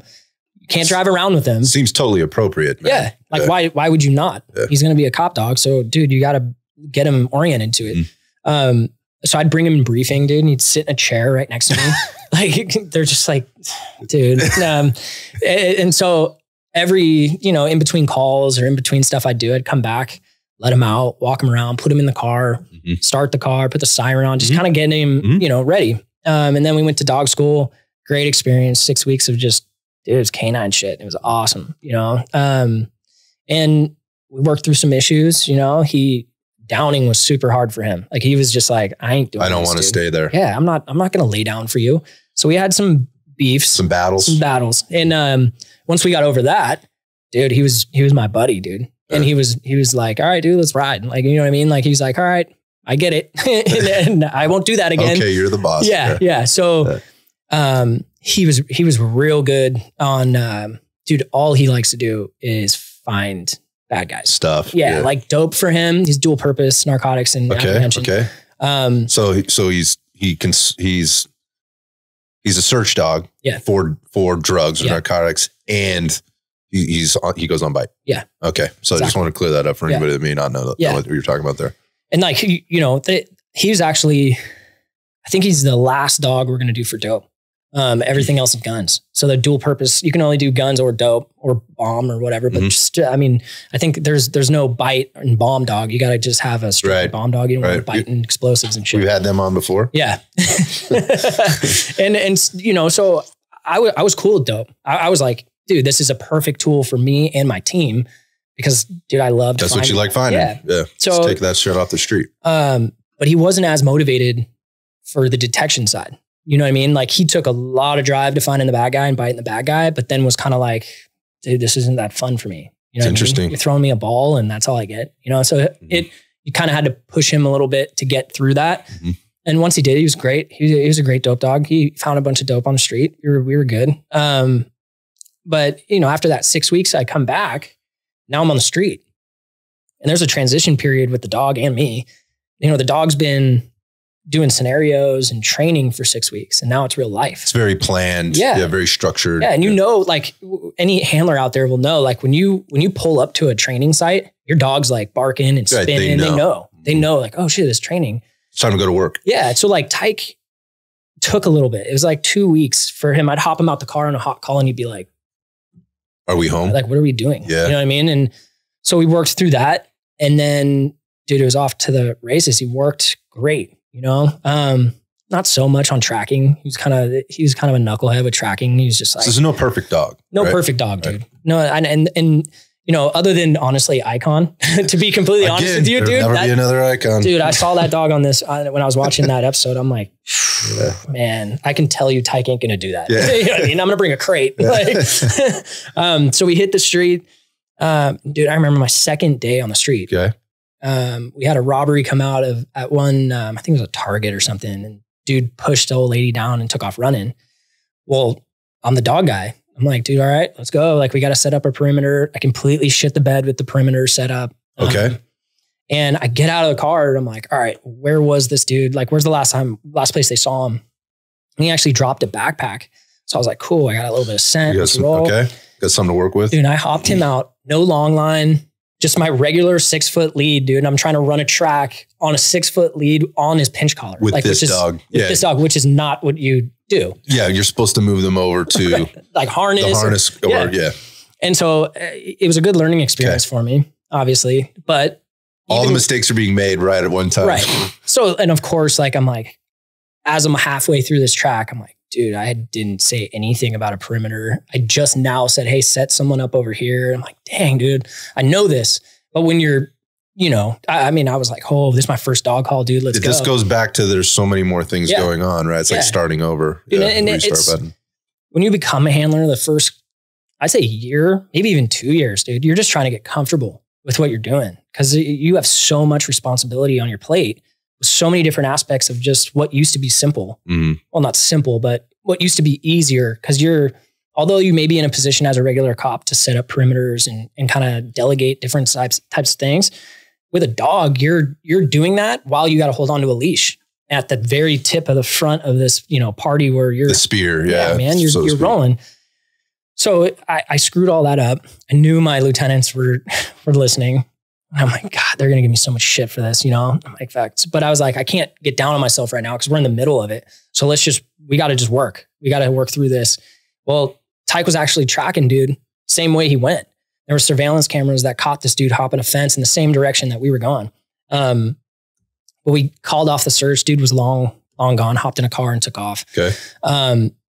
But as I'm walking back, I'm kind of hard on myself. I'm like, dude, you screwed this up, you know, but teachable moment again. Yep. You know, it's like, all right, cool. Next time I ain't gonna make these mistakes. And my lieutenant comes driving by and he rolls down the window and he's like, you think you should have a couple cops around here? Or I'm like, yeah. He's like, all right, cool. Just shreds off. And then it's like, all right, got it. You know, that point taken. Yeah. So, and then it was a couple other incidents like that. You know, there was a couple more fumbling the ball, you know, not really doing what I was supposed to do. Fortunately, on the next one, I had a real senior handler from another agency with me as part of my search. Okay. He was my lethal cover during this search. And we actually pull up same time. And we kind of had this unwritten rule where it's like, dude, senior handler, you take the lead. Yeah. He was super cool. He's like, hey, dude, this is your 4th day. He's like, you want to get your dog a bite? I'm like, yeah, let's find some bad guys, dude. He's like, get that thing out of the car. Let's roll. I'm like, damn. I'm like, cool. All right. And so I get the dog out and I just take off. And he's like, come here, dude. Wait, time. He's like, I was expecting him to go, okay, never mind. Put that dog in the back of the car, dude. Let me get mine. But is this the arm around you moment? Arm around me moment. Totally. And so we do this search. It was a huge, like open space. It was like a huge community garden with a bunch of outhouses, generators going on, pitch black dark. And this dude had been think he was another robbery suspect, but he had been hit in different places and was kind of all over the city. Like we were kind of just catching up, never really on top of him. And we were probably 5 minutes after this dude took off running. He was shredding clothes as he was going. So I'm like, all right, this is going to be a little easier now, because his path of flight, he's now throwing clothes. He's leaving you a breadcrumb trail. Yeah. So I mean, all in all, we search everything, don't find him, and that handler actually pulled me aside and was like, hey dude, you need to do this. You need to do that. After this was done, he's taking notes. Yeah, exactly. Yeah. He's not really saying anything. He's like it's an after action report, like on the side there. Yeah. And while we were going, he was like, hey, think about this, do this, very minimal. But afterwards, he actually was a little stern, dude. He was like, hey, like, this is what you're going to do. Again, this is the leader driving the canine unit. Yeah. Yeah. So very fortunate that he pulled me aside that night. And luckily it was only like my 4th day with the dog, because it changed. I was like, okay, I need to start not getting so ahead of myself and to the point where I can't reel it back. And this whole thing's a shit sandwich. Mm-hmm. So from there, I slowed things down. I was like, all right, I need to do this. That's interesting. And slowing, being able to do that, having the ability to slow it down. Do you find like as a canine handler, do you have to slow it down even more than you would slow it down maybe as a cop on the street or? Yeah. Yeah. Up front and mostly when you're newer, you got to really slow it down a little bit, because it could be hard to do. Throttling it back. It's dude, tunnel vision like crazy, because all you want to do is find the bad guy, show the rest of the team this dog works. This dog's for you, not just me. Yeah. So there's pressure with that too. But we were kind of off to the races. You know what I mean? And good searches. He had good control off lead, not necessarily where I wanted him at that point. So I would keep him on a long line most of the time. Yep. There's nuance to every dog, right? But dude, you run into so many problems with that long line, just tangled and everything's dragging chairs. And, you got to, in the middle of a search, cut him off and say, all right, dude, now you're just strictly on e-collar and hand signals and stuff. So, he did real well, man, So I think this is probably a good point to transition, because I've listened to you talk about is how hard you've worked, how meticulous you've been, how you've taken feedback, the feedback that you've been given, critical, thinking type stuff, the leadership that you've had along the way, again, achieving the goal of becoming a canine handler, going through that whole process, which is a whole different process in and of itself. As an officer, I think we're probably like 6-7 years into your career as an officer now, right? That's a lot of time under your belt, given everything you've said. And I guess we're just trying to unpack kind of who you are and what you've been doing, because things get a little hairy for you. And you've got all of this stuff that you've been doing and how you've been handling yourself along the way. And you can what I want to ask you about is a couple of incidents that you've been involved in that you shared with me before, and I'll let you tell us, just get right into it wherever you want. You can start and finish wherever you want. But for me, I didn't have the context that you just spent time giving me when I heard the stories. Now having that context, I have a whole different level of understanding of who you are and how you handle yourself, which then brings way more depth. And I think I have some serious questions about the stories that I've heard that I want to get into it with you on. So maybe you can just kind of talk about some shit that went bad, man. Yeah. And kind of give some people some perspective. Yeah. Yeah. There was a few things in my career that I, was involved in that, it was fucked up. I mean, there's stuff that stuck with me that I didn't necessarily even feel that stuck with me.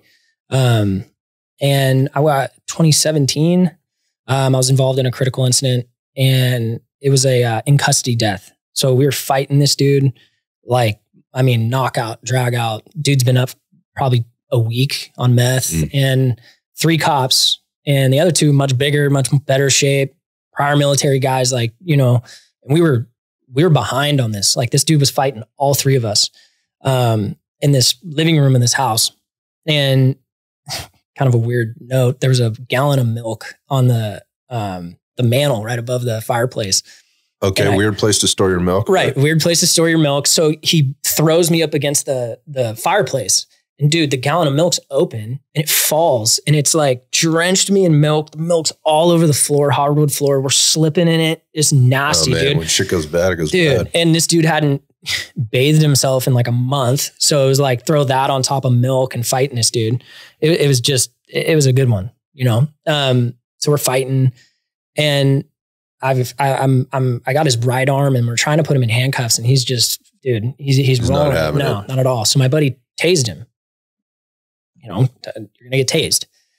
And excited delirium hits and he dies. Wow. You know, so it's my first real incident that I've been involved in where someone passes away, right? And now I get my first kind of look into what happens after that, kind of internally within the police department. And so we're all sequestered. Yeah, which is the first thing that happens, right? When one of these things happen, you go to cars, rooms, whatever, not supposed to talk to anybody or have any conversation about this incident at all until the investigator gets there. And it's a hard thing. You're alone. You know, you're either, I had somebody with me, but it was like, you know, we're talking about the Giants game, dude. And I'm like, dude, we're talking about the Giants game. Like the media is going to get hold of this. It's going to be nuts. Cause at this time, the cop stuff was still there, you know, like it wasn't as bad as it is now, but I knew like, this is going to be a road. You know, and so we go through that. There's a bunch of media coverage on it. We had a little protest, you know, and the things people were saying started to affect me a little bit. Then we end up getting sued and we're dealing with that for a year. And then that dissipated, right? Then that's gone. And there was other incidents that happened before that, that I obviously prepared myself for it, right? But didn't prepare myself for what was going to happen after. You know, I fought this dude with a gun and he's got it in his windbreaker jacket. He's not wearing a shirt and it's open. I have him on the hood of the car and I'm holding him down and I got my left hand on the revolver. He's trying to pull it out. And I'm like, you know, I'm running out of options on what I can do here. So I pull my gun out. I point it literally at his face. I'm like, dude, if you pull the gun out, I'm going to shoot you. Like, it's that simple, dude. Just stone cold look, dude. Didn't blink, didn't care. And I remember I had to transition and put my elbow on the hood of the car. Now I have my gun kind of to the side of him. And I'm like, dude, I got no room to really fuck around with you right now. Like this is happening. Well, the initial officer who was searching him that this dude took off running from, he's running towards us to help me, you know, he trips and falls and he ends up screwing up his knee for like a year, like got an actual knee injury, blew his knee out. And so he trips, he falls, and his head lands right next to bad guy's head. Oh my God. So I've already made the decision to shoot him because the gun, when I look down, I see the gun coming out. So I have a hold of it, but I'm like really only holding the barrel, like the very small barrel of this revolver. And I'm like kind of slipping a little bit. I have a good, you know, hold on it, but I'm like, dude, this is not good. So decisions made. And by the way, this cop's on the same side of the gun or the suspect's gun. No, he's on the opposite side. Okay. So he's on the opposite side and I've made the decision to shoot him. So I'm like, dude, my finger's on the trigger. Like I'm there. Mm-hmm. And now his head is right next to his head. All I can see is, dude, if I shoot this dude and it goes through and I just shot my partner. And that right there will transition to the next critical incident that I talk about because it's pretty much the same thing. Okay.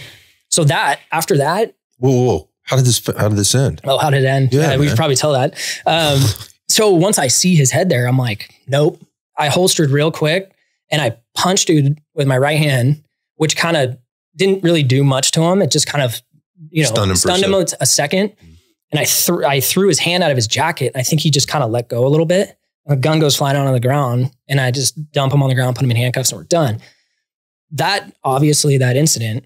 Wow. Stayed with me for a little bit, right? Afterwards, I was like, that was a close call, you know? So first off, you guys got a gun, you could have been shot. Then you have to make the decision to potentially shoot somebody. And then all of a sudden, if I shoot this guy, I'm also going to kill my partner. Yeah. The potential. And so now I have to go completely reverse process again. It's just the heighten, had to bring it back down to here and then kind of go back up to that in seconds. And then it was the conversation I had with bad guy afterwards that really it didn't screw me up. It just kind of solidified how serious this job is. So I put him in the car, dude, and he was a ghost town gang member out of Oakland. He had a CDC warrant. He was a parolee at large. So he was on the run for a little while. That gun was used in a homicide in Oakland. It was stolen. So I put him in the car. We're driving. He's looking out the window. I'm driving back to the station. So you don't know any of this though? No, I know this now. You know the rap sheet, but you don't know. Right. So I knew he had a warrant. You don't know about the gun yet. I don't know about the gun. I knew about the warrant. I'm like, obviously that's why he's running. He's running. He didn't want to go back to prison. So, okay, I get that. So we're driving back and then, I look him in my rearview mirror. He's looking out the window and drive again a little bit. I look at the mirror. He's looking straight at me. And he goes, "You're one of those young cops, huh?" I'm all, "Yeah." He goes, "Were you going to shoot me?" I go, "Yeah, I was." He goes, "Good, because I was going to shoot you too." And it just went like, all right. Whoa. You know what I mean? Because it solidified that I knew what he was trying to do, but he didn't use any words, right? It was just his physical actions with the gun. But then he told me straight to my eyes, like, "Dude, I was going to do that." I'm like, "All right." Shit's intense, man. And then it was like, he was super cool afterwards. He was like, "Go ahead, bro, no problem. I'll get out of the car. Like, I'll be cool with you." And or seemingly, like, anyways. Seemingly, yeah. But these, someone's been in and out of prison probably. They don't have a lot to lose, man. Yeah. Yeah. So, incidents like that. There's a couple other ones, but April 7th of 21 was really the incident that kind of ended really everything for me. So they say there's in law enforcement or even like in the fire service, everybody has like a career incident. Like there's always one, but for people that do things like you were doing, like as a canine officer, maybe you're in like in some type of a special team, that could even be in like the fire service for that matter, where you're doing like these really dangerous rescues or recovery type operations or whatever. You don't have one career incident.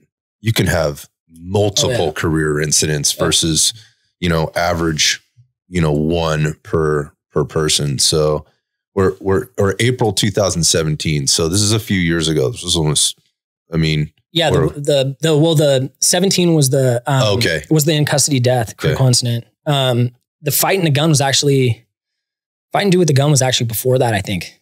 If I remember, it was in there. It was similar time. Before the canine officer? Yeah. Okay. So before you got Tyke. Yeah. Okay. Everything. So this is cumulative. Yeah. Like every major traumatic incident I was involved in, besides the April 7th, 21 officer involved shooting, happened with no dog. And it's funny that you touched on some fire stuff. People don't understand that, a lot of the times law enforcement gets to fires before firemen even get there.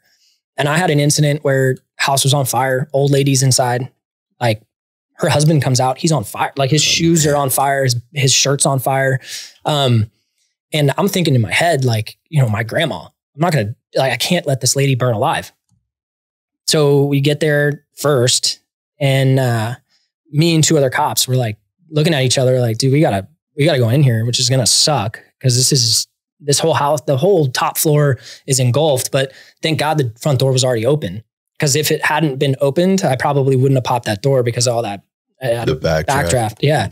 And so I could see in and I could see the flames pooling on the roof, like of that second level. It's about to come down. So I asked her husband, I'm like, "Where is she? Like, what room is she in?" He's like, "One on the right." Well, there's like 4 rooms on the right. I'm like, "Dude, I don't have time to deal with him and get this information out." So we run in, me and one other cop, we run in, check one room, not there. Go to the next one, we see her. Well, she's bedridden. Dude, she can't walk.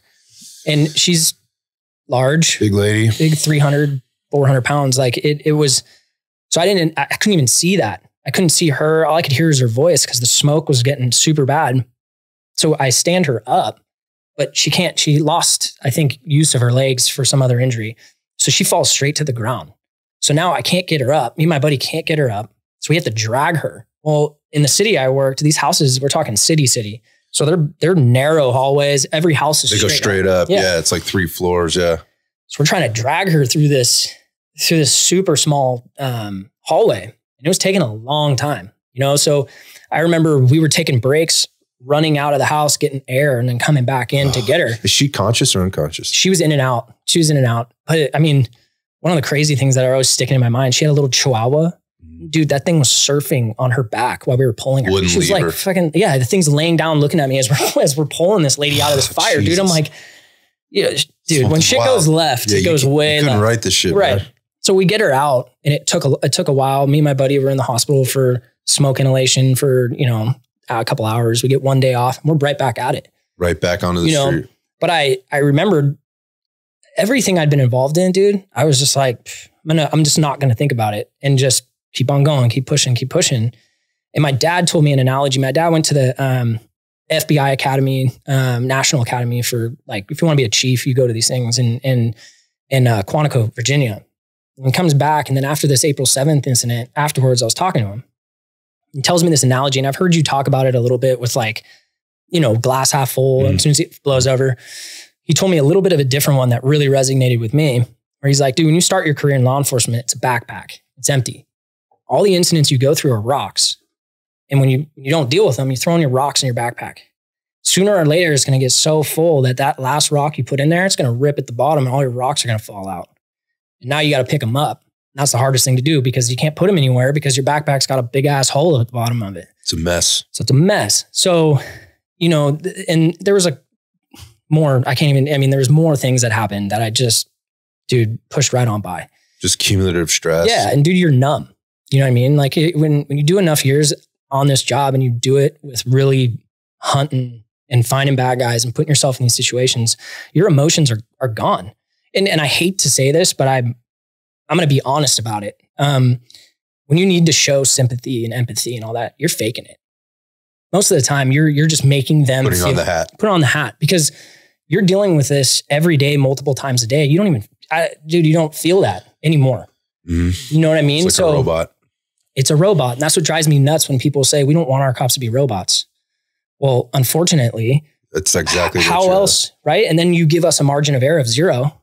Like, we're human beings, we make mistakes. You've already articulated that several times. So, I didn't deal with any of my shit. I didn't even think I had shit, and yeah, there's no awareness to it. No or awareness. At least there may be some awareness, but you're just putting that lid on tighter on that, or just keep stuffing rocks into that backpack. You're not acknowledging it. And that's all it is. You're just trying to push those rocks down to fit that next one in. And about 2 months before the shooting I was involved in, I started kind of. This is a different shooting. No, it's the April 7th one. Okay. It's a couple months before this. I started noticing things where I was like, dude, I'm angry. I'm a little depressed. I'm got anxiety with things that I never really had anxiety with before. And people started noticing. I remember, dude, it was about a month before, maybe even shorter time period. I go to the courtyard to get gas in my car, and one of my sergeants is sitting there putting gas in his car. So I get out, shooting the shit with him, and he's like, dude, are you all right? I'm like, dude, I'm fine. Fine, what are dude. you talking about? Fine. He's like, well, I hate that word. I'm fine. I'm fine. Yeah. And about a week before, I had this ride along, and me and my buddy were talking shit in the report writing room, because with this day and age, there's certain things at your agency that you used to do that you can't do anymore. Just the way it is, right? Like chasing cars and all that shit. So bad guy hunters, right? They get pissed at that because that's what they want to do. So we were kind of talking shit like, man, this sucks. Like, this is bullshit. We're going to, we were joking around. Like, we're going to go get hired with San Jose PD where they can chase. I don't know if they can everything, but it was, I don't know anything about that, but I'm going to guess it probably would have been a bad decision. Right. But it was in that context is I hear you, the shit talk that we were doing. So that's me talking. But I was doing it in front of this ride along who had already been hired by us. They were just waiting to go to the academy. So my sergeant's sitting in the sergeant's room, and he is hearing all this, and he is actually talking with us, and we were kind of talking shit to him about all this jokingly, because we're all buddies. And he brought that up. He's like, what do you like? There's something wrong, because you're not normally like that, dude. And you're doing it in front of somebody you shouldn't be doing it in front of, and you're kind of salty a little bit, and just want to make sure you're all right. And then I actually told him, yeah, dude, there's actually some things that I've been dealing with a little bit. Like I don't know why, I don't know where it came from, but I do feel it. I definitely feel it. It was starting to trickle into my personal life, my family, my wife. It always does. Yeah. And it manifests in all kinds of different things. Oh, totally. totally. And he actually gave me a phone number for, you know, a counselor that we had used throughout, within our police department. He told me like, hey, there's a couple cops who are talking to this lady and it's really helping them. Like, here's the number, call them, take some time and get yourself right. I'm like, all right, yeah. As soon as he leaves, I'm all, sure. You know what I mean? Through that. Just goes in the backpack. Yeah. And so it's funny to think about that now because like 3 weeks later, I'm involved in a shooting and everything falls out, you know? So let's move into that. Keeping in mind, I think you sort of set this up, like this incident that you already been in with the guy with the windbreaker and the gun and him, you know, how hairy that got right at that point. And then having to go, like you book the guy and you go right back to work, right? Go right back out on the street, same day. Yeah. Right. Same day. And then all this other stuff is starting to accumulate. So why don't you walk us through kind of what this final sort of incident was? Yeah. You know, so it was a normal day. I mean, that's kind of how most of these things start out. It's like, dude, it's just another day at work. And it was a Wednesday. That's my canine training day. So it's funny. Sometimes canine training, I was like, fuck, dude, I want to be working on the street. Like I got a ton of drive right now that I want to go find bad guys, but I got to go to canine training for 5 hours. You guys always train on Wednesdays. I know. Everybody, they all do. Yeah. So I only had like, once briefing was over, I only had about an hour before I had to go to training. Okay. So I'd always be like, I want to get a hook. I want to arrest somebody before I go to canine training. That way I already have one when I get back. And then I can just go straight to work after that, maybe get another one. I got 2 for the day. And so I'm getting gas in my car, like my normal, I didn't do a normal routine. I switched it up and stuff because you don't want to be in the same place every day. Same time, yeah. But I'm getting gas. I pull out of our courtyard. I let my dog out, breaking him. And I was eating like a granola bar or something just before I actually went into service and actually went and tried to find something. And so I put the dog in the car. I drive down this little driveway and I turn right, but they're doing, I think they call it slurry seal. It's like the cheap way. Oh yeah. They just throw some black shit over the top. So in a month, you'll have to redo it again. Right, exactly. Yeah. So there are cones everywhere, dude, traffic everywhere. I'm like, God, of course. Like, I just want to go to work and I got to sit through this traffic, just trying to get to someplace, like, you know, so I was super irritated with that. So I'm driving up this road in this area where I'm at, dude. We're there every day because that's where our little gas station is. Dude, we know this part of this neighborhood is super familiar with us. A couple bad guys that live on it, but there's 100 cop cars driving through there a day. Yeah, we know everybody there. You know what I mean? Not a lot of problems at all in this area. So I, instead of going straight where all this traffic was, I bang a right and try to go around it. And so I quickly make the right. And this is the neighborhood that I know, dude. I've traveled down here every day. And I see this truck, this white Chevy truck, and it's kind of parked at an angle, kind of screwed up, blown out tire, toolbox up, driver's doors kind of open a little bit. And I caught it out of like the corner of my eye. You know what I mean? Because I was just not really. You were going somewhere. Yeah. It wasn't there. You were headed somewhere. Yeah. Exactly. So I look and I see dude, and he was tattoos and he's kind of slumped over the steering wheel. He's like fully like kind of head slumped down. Like almost unconsciously. Right. Yeah. That's what initially came to my mind. So I drive by him and I'm like, hey, a lot of times, you know, a little context, a lot of times cops try to talk themselves out of what they see. You know what I mean? They're like, nah, dude, that wasn't that. You know what I mean? But you can't not act because my luck, dude, there's going to be a camera sitting there and sees me look and see him and drive right on by and don't even care. You know what I mean? But you also want to make sure that the dude's not dead. And if he is almost dead, you can give some medical attention to him and save him. You know what I mean? So I end up flipping a U-turn, coming back. And I wanted to get the plate first because this truck looked out of place, dude. I'd never seen it before. It just kind of something in me was like, dude, trip that plate real quick just to make sure it's not stolen or something. And you just walk up to it like it's nothing, right? So I trip it and it comes back as a recently recovered stolen out of San Francisco. Well, the area where it's registered to is a bad area. And I knew that area and I'm like, just something to keep on my mind. Like nothing gave me, I didn't see nothing that'd be like, oh, they're up to something. You just know you got a guy slumped over in the front seat in a previously stolen truck from a not so great area. Exactly. You sort of put the pieces together. Right. I mean, this is a critical thing. Because you're trying to get as much information up front before you get yourself into something so that you're better prepared. Sometimes it doesn't work. Sometimes it's on the fly and you got to do what you have to do. But so I turn around again And keep in mind, I was super nervous about this because now I've driven by twice. So if it wasn't someone slumped over and if it was someone up to no good, now they've seen me. Now they know I'm there. Now I'm behind the ball a little bit. Element of surprise isn't there, yeah. So I flip around again. I get behind him. I get out of the car.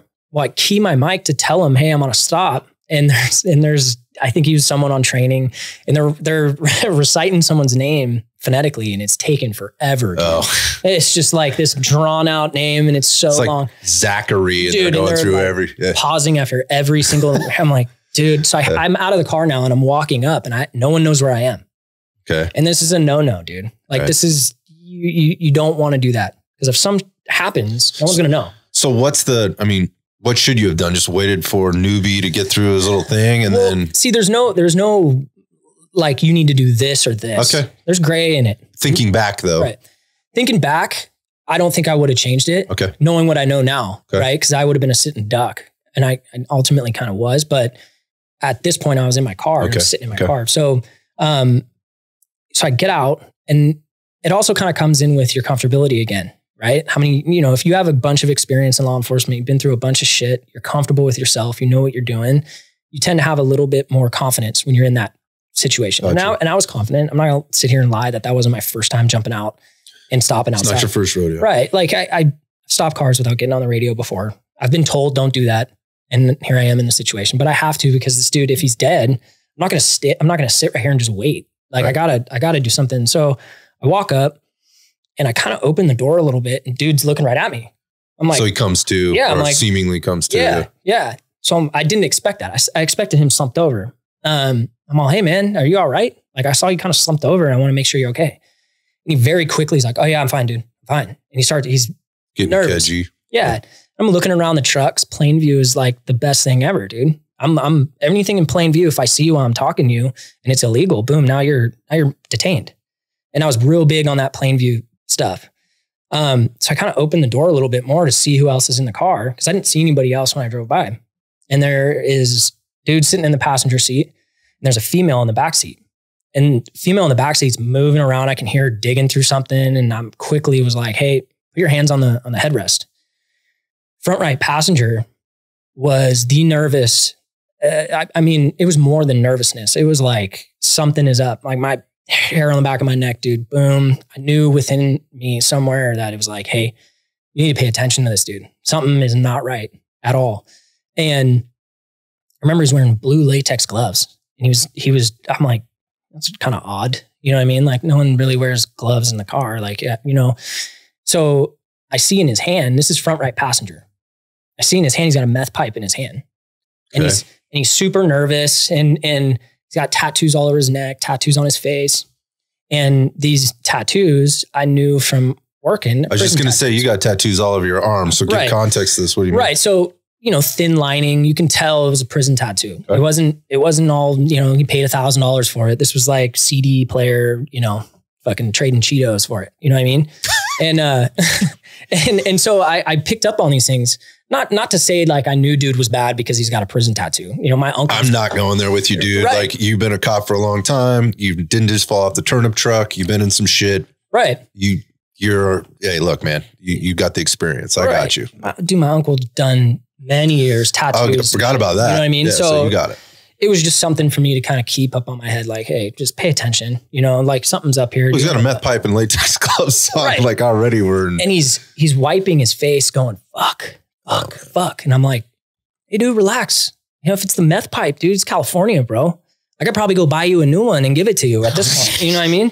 And so I'm like, dude, just relax. It's all good. And I'm trying to I'm trying to de-escalate him a little bit. Like I just need time because I need to tell people where I'm at. No one knows I'm here with you right now. And I'm formulating a little bit of a plan. I'm kind of stalling a little bit, talking, kind of shooting shit with everybody in the truck. I'm like, dude, no big deal. It's all good. Like, even though in my head, I'm like, it's not just a meth pipe this dude's got. Like something's up. And so it's funny, dude. I hear these squeaky ass brakes, dude. Every freaking PD car that we had, squeaky ass brakes all the time, dude. It used to drive me nuts because I'm trying to sneak up on people and it's just the whole way. So I knew it was a PD car. I just didn't know who because I didn't want to turn around because I wanted to keep my eyes on this dude the whole time. So I just kind of like stay with me, whoever you are. I have no idea who you are, but just literally stay with me. So the car stops, cop gets out. Now cop standing right next to me. So I'm like, okay, there's someone else here. Now I have a little bit of a lull. I'm going to put this out on the radio. So I put it out. Hey, we call it an 1154. It's a, just a stop, not a traffic stop, but I hopped out on a parked car. It's occupied by 4 or 3. And dispatcher's like, okay, cool. We got you. You know what I mean? We know where you're at. Everything's good. And so I go back up. Little did I know there was 2 other cops, and they were in different positions, but I'm just going to call them cops just so it doesn't give them away. Gotcha. But 2 other cops doubled up in a car working a detail. We were having a ton of robberies. Old Asian women were getting punched in the face, pistol whipped for just taking their purses, dude. So we had a little, within our own agency, had a little task force built up for like a week, and we were going to go out and try to find these people. So they were working that unbeknownst to me. I didn't even know. And they hear me go on a stop. These are my good buddies. And they were like, hey, Nick's on a stop. Let's go see if he's all right, And so they come, as I'm talking, I'm still asking for these people's names. And so can I time you out for a second? Yeah. So there's 4 police officers. There's 2 uniformed and 2 maybe not uniformed or whatever, but there's 4 officers on scene right now. 1 that just came out of nowhere and you hand signaled over, the other 2 that responded to your call. How long have you been there at this point? Honestly, I was probably there for 3, 4, maybe 5 minutes. Okay. So at this time where I'm asking them who are they, their names, the other 2 cops hadn't got there. They were still driving there. Okay. So they're obviously lying to me about their names. Like they don't know their birthday. They don't know how to spell their last name. That's not normal. I'm like, okay, how do you spell that again? And it's totally different than what they just gave me. So keep in mind, like this front right passenger continued this kind of like rocking and looking around and wiping his face with these gloves. And I'm like, dude, you need to relax, and he's got this meth pipe, but he keeps kind of putting it underneath his thigh, trying to hide it. And I'm like, dude, stop. It's fine. Like, it's all good. If that's what you're worried about, you need to stop. At that time, the other 2 cops get there. They go around to the passenger side of the truck. So there's 2 on one side, 2 on the other. Yeah. Yeah. So I made the decision like, okay, enough. I'm not going to keep going down this road of what your name is. And so I pulled the driver out and I put his hands behind his back and I grab his hands. He's not in handcuffs yet. Put his hands in the small of his back. And I'm ultimately like, hey, dude, are you cool if I search you? Even though I had enough to arrest him, I just liked having that extra little piece of, yeah, you're totally fine searching me. Well, it also gives you more information depending on what his answer is to how he responds, right? So yeah. And so I got his hands and I go to cant him, to walk him back to my patrol car, which is right behind the truck.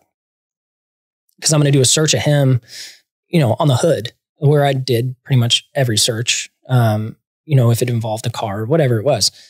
And I take so now I'm moving away from my position, open driver's door. So I'm looking straight into the cab of the truck, bad guy sitting front right passenger. And there's a female behind him in the back seat. So now when I move away from the position I was at, I only took maybe 4 steps. So now the cop that was standing next to me kind of takes my position. It's like the 2-man moving in, right? Right. So I'm focused now on walking this dude back. And this cop who took my position lets out Nick, his hands. I'm like, that's kind of weird. So I still have a bad guy in my hands. And I'd worked with this cop for a long time. Okay. So, and it just struck me as like, something's up. I never have heard that come out of their mouth. I was like, with bad guy still in my hand, I turn him and start walking back to where I was initially. Cause I can't let this dude go now. Cause I don't know what he has. And now he's going to be behind me. It's a bad situation. So I'm still holding on to dude. I walk back to where I was, but I'm now facing that open door. Bad guy's in the truck like this. So I kind of just look in. Like what? Yeah, look in. Well, bad guy with the gloves, he's got a handgun just in his right hand laying on his right thigh. And he's literally, again, just staring at me. So he materialized this handgun while the other 2 or the 3 were up there. One's on the driver's side, 2's on the other side. I assume coming from wherever under his leg where that meth pipe, where you thought he was just trying to stuff the thing, but had suspicions it was something else. So he pulls the thing out. Guys are yelling hands. So yeah, they're yelling, Nick, his hands. Keep in mind that passenger side of the truck, dude, it was like spray paint tint. Like we're talking even up on, and the windows were up. The windows are up on passenger side. Yeah. So before I walked away, one of the cops opened the back door of the truck, said, hey, I'm opening this so I can get a good, so I can see. I can't see because these windows. And so both of them are kind of stacked on that door, but I can see one of the cops is between that B pillar of the door. So between the front and the back window. Right. And he's definitely, he's paying attention to that front right passenger. But dude, I'm like, it was like, cause often, like, seriously, I've seen spray painted windows, dude. Like cause more than likely they were living in this truck. Okay. And so I don't know what transpired in that truck to when he presented the gun to his thigh at all. Cause I was walking back to the car. And so I pop in and I'm looking at him and he's looking straight at me and he's got a gun just on his thigh. He's just looking at me. So I knew, like, I had this thought, like, dude, he's got a gun. Your vest has nothing to your side. No side plates. No side plate, nothing. And I'm like, and you're turned side on because you still have the hands of this other guy. So I'm behind the ball. I don't have my gun out. It kind of walked into this, you know what I mean? And I'm already behind the ball a little bit. So I'm pulling my gun out, yelling gun, gun, gun. So that my cops on the passenger side of the truck that can't see are like, boom. Okay. And they know who I'm talking about because they got eyes on the back passenger. Because they got the door open. Yeah. So as I yell gun, gun, gun, I'm pulling my gun out and I have it just coming out of my holster. It's not presented. It's not doing nothing. I'm about here. And that's when bad guy decides to make his move, essentially. And he goes, lets out like this roar. He goes, ah. And he like comes across the center console of the truck and points the gun straight at my face, like full looking down the barrel of it. At the time, it makes it to about, where it's pointed at me. I have my gun coming up, so I'm still behind a little bit, but I'm like, squinting my eyes. I'm going to get a freaking round off because I'm behind that much. At the last second where I'm making this decision, like, I have to shoot this dude before he shoots me. Like I have to do this or I'm dead. And I may even die anyways, because I'm that far behind. And at the time I didn't realize when I yell gun, gun, gun, those two cops are blowing that door open. The bad guy sitting. The front seat door. Yeah. The front passenger door. So they're opening the door. And now as soon as I kind of get my gun up a little bit, I see my buddies coming through that door and they're like hands on about to tackle this dude. Sounds familiar, dude. Yeah. So again, I was like, I can chance this, but that's not me. I'm not going to take a chance. These guys are my family. I know their families. They got kids.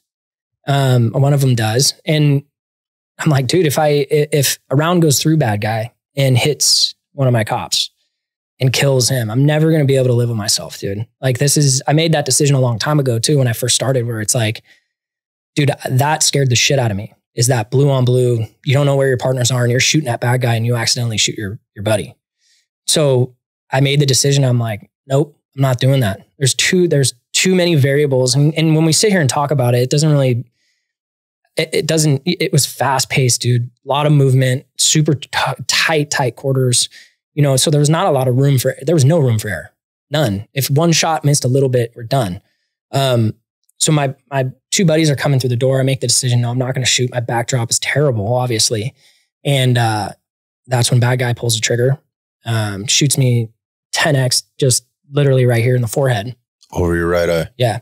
So it takes me back a little bit. I take a couple steps. I let bad guy one from the driver's seat go. Wait, time out. So you get shot in the face. Yeah. And yeah, it's going to set you back. I mean, you just got shot in the face. How far are you from the muzzle of this gun? Dude, me to you. Dude, this table's 36 inches across, or like maybe 40 inches, I think. Yeah. That close. Yeah. Okay. So you take a couple steps back. Right. So I tried to not fall. Cause I don't even think I tried to do really anything. This was just a complete reaction about just getting, shot in the face. But then we go into this really weird, like self-evaluation thing that I did. Bad guy one got let go. I have no idea where he is. I didn't hear a gunshot. And I got a little tunnel vision. My ears are ringing a little bit. I remember my legs, dude, felt like I had 45-pound dumbbells strapped to them, dude. Like I could not, I'm like, I have my motor functions. I know what's going on, but I know I've been shot but I don't understand why nothing's black. Like how am I still here? How am I still here? I don't know. So I had this thought. It's crazy, dude. I'm all this round, literally. I have no brain cells. You know what I mean? Like I'm not smart. So my brain's probably this big and it rode the top of my skull and just exited. Which is not, well, actually, which happens. Right. In particular with smaller caliber weapons, right? Yeah. So that's what I thought. I was like, okay, I know I've been shot with something. I didn't hear it. I attributed it to like, maybe I did hear it. I'm not processing it right now. You know what I mean? But like my ears were ringing. So I'm like, maybe it was a shot came out and that's why my ears are ringing. But I'm like, dude, I'm totally kind of normal. I'm like, what is going on? So I'm now not walking, but I'm facing towards my patrol car out of that open door. I just kind of passed the back door of the truck and the door blows open and this female comes running out. Like she like stumbles over me and I don't even pay attention to her because I'm like, dude, what is going on? And that's when I put my hand on the bed of the truck, the bed rail, like right past the cab, and I could feel it rocking. Because there's a wrestling match apparently happening, I would imagine, right? Exactly. Like as soon as that goes down, because these guys were already coming in the other side. Mm-hmm. Okay. So I feel the truck rocking. I can hear some commotion going on, and I'm doing this self-evaluation thing of like, dude, I know I just been shot. I don't know how I'm not dead. Maybe I'm gonna die. Maybe I have a couple seconds, but that rocking of that truck and then the thought of, dude, my buddies are fighting over a gun right now, dude, snapped me out of all of that. I'm like, I got to get over there. So it was kind of like a go deep breath. You got to move, dude. You can't think about what's going on with you. Deal with that shit later. And so I make myself around the truck to their side. And as I'm looking down the side of the truck, all I see is their feet on the curb. Their entire body's on that front seat.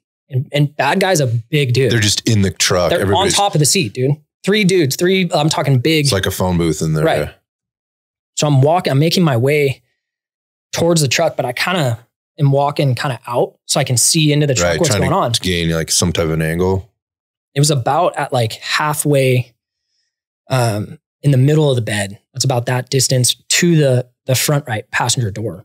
I see my buddy, one of the cops on that side. He's got the gun with his hands like this, and the gun is over his head, and you can see bad guy trying to point it down towards his head. And my buddy's moving his head, trying to keep his head away from side to side. Dude, it was so he's framing up like in jujitsu, and he's just moving his head, just moving his head, trying to avoid the muzzle of the gun. And I can see my other buddy, my other partner, trying to get shot placement, like trying to literally find a place to shoot bad guy to stop this. Does he already have his weapon out? Yeah. Okay. His gun's out, but he's having a difficult time because there's no room. There's no room. Right. You got, if this goes through and through, then my other guy's here. Like, and it's a fucking shit show. It is a full blown shit show. Wow. And so I had this, another like, dude, let's formulate a plan, but you don't have time to formulate a plan. You got to just instantly come up with one.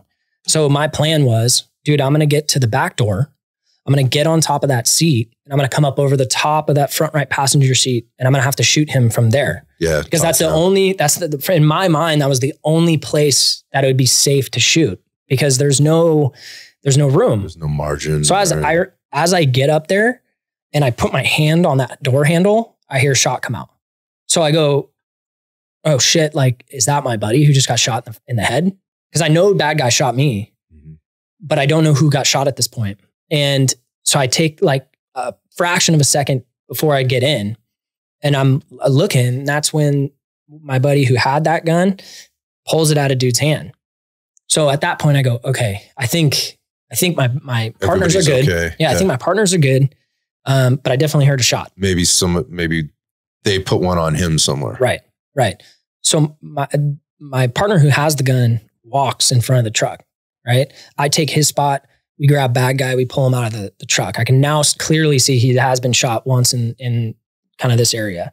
Like the center mass. The center mass, chest cavity. So we pull him out and we start rendering aid to him. And at the time we're pulling him out, my buddy who took the gun, and he's like yelling, "It's a fucking BB gun. Fuck, it's a fucking BB gun." Oh my God. I go, that's what this dude shot me with. So I'm like, okay. And it was a sigh of relief at a certain point for me because I was like, okay, it wasn't around. Like it wasn't, I know it didn't penetrate. You know what I mean? Like I knew I was somewhat good, but I could deal with it later now, you know, and I could feel, you know, a little bit. I felt like a pinch when it first shot me, but I knew something was there, but now I could kind of take a little bit of a breath and go, well, yeah, close. I mean, going back to the beginning stages of this, I mean, adrenaline starts going, right? So people can go minutes or whatever after being shot non-lethally or even lethally and keep going, but the adrenaline's moving. And so now things are starting to register. To register for sure. And so we work on dude for maybe a couple minutes before everybody's starting to show up.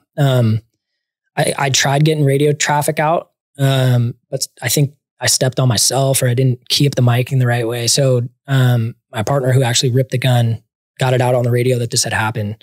So we had everybody coming towards us. So they all arrived. They kind of took over rendering this guy aid. We had an ambulance there, dude, within minutes. Like that was a good thing. You know what I mean? And we had actually 2 show up within that same time frame.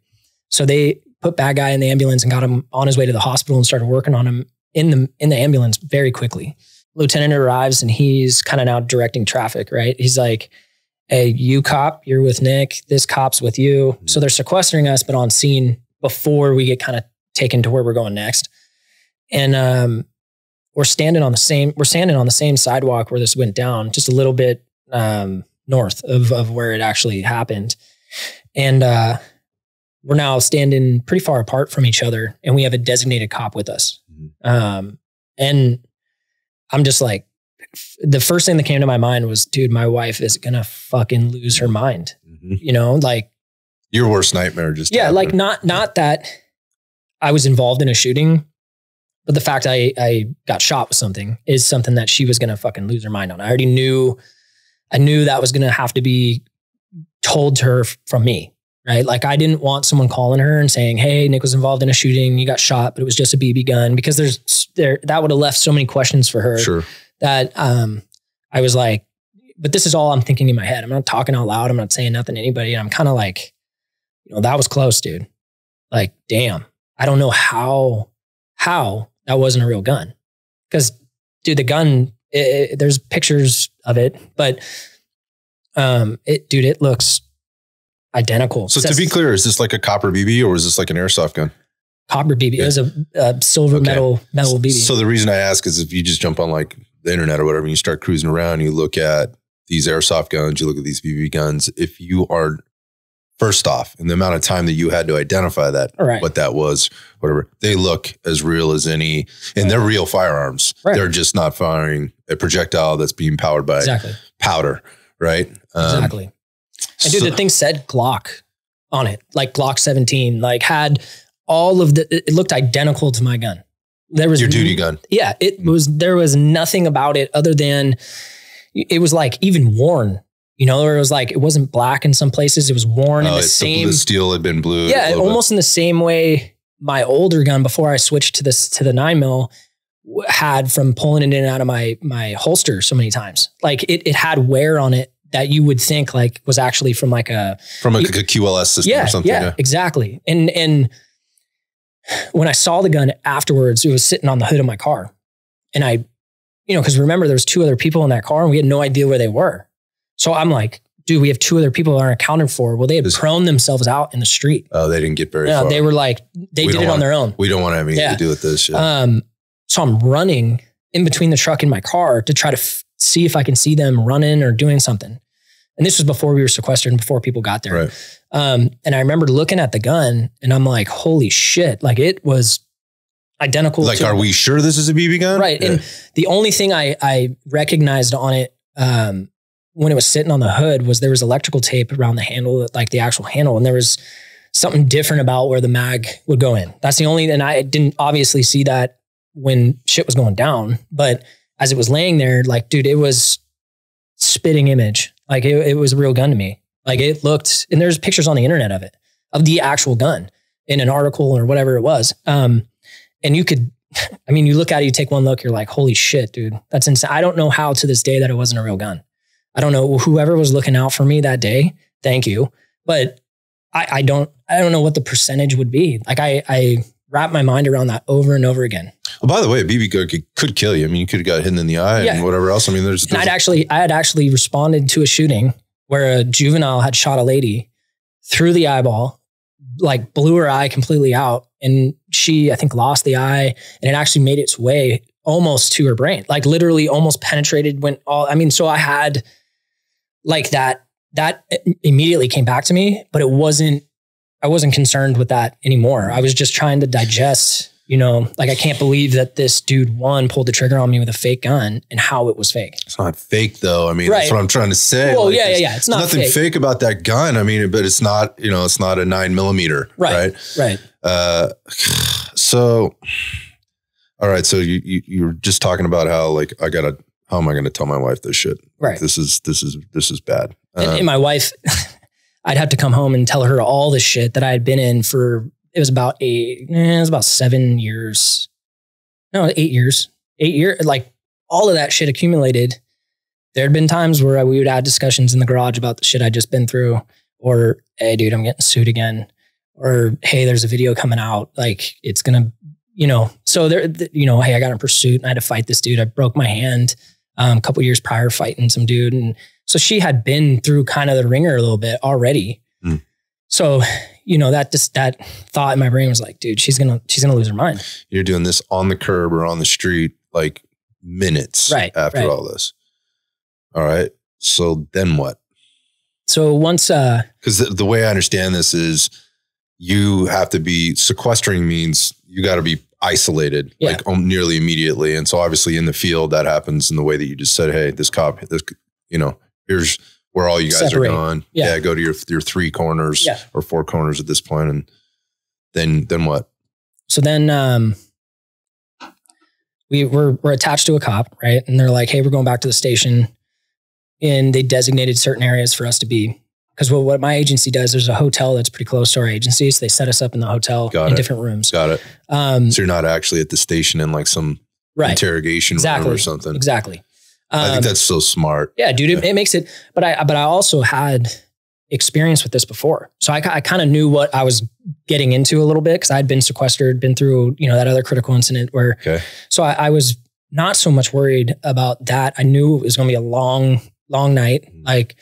But what I did was, it was probably 2-3 minutes afterwards, I went and got my dog. So I had he's still in the back of the car. Yeah. And I can see him because I had my windows down and he's just staring at me, dude, pointy ears. Okay. Can we time out for a second then?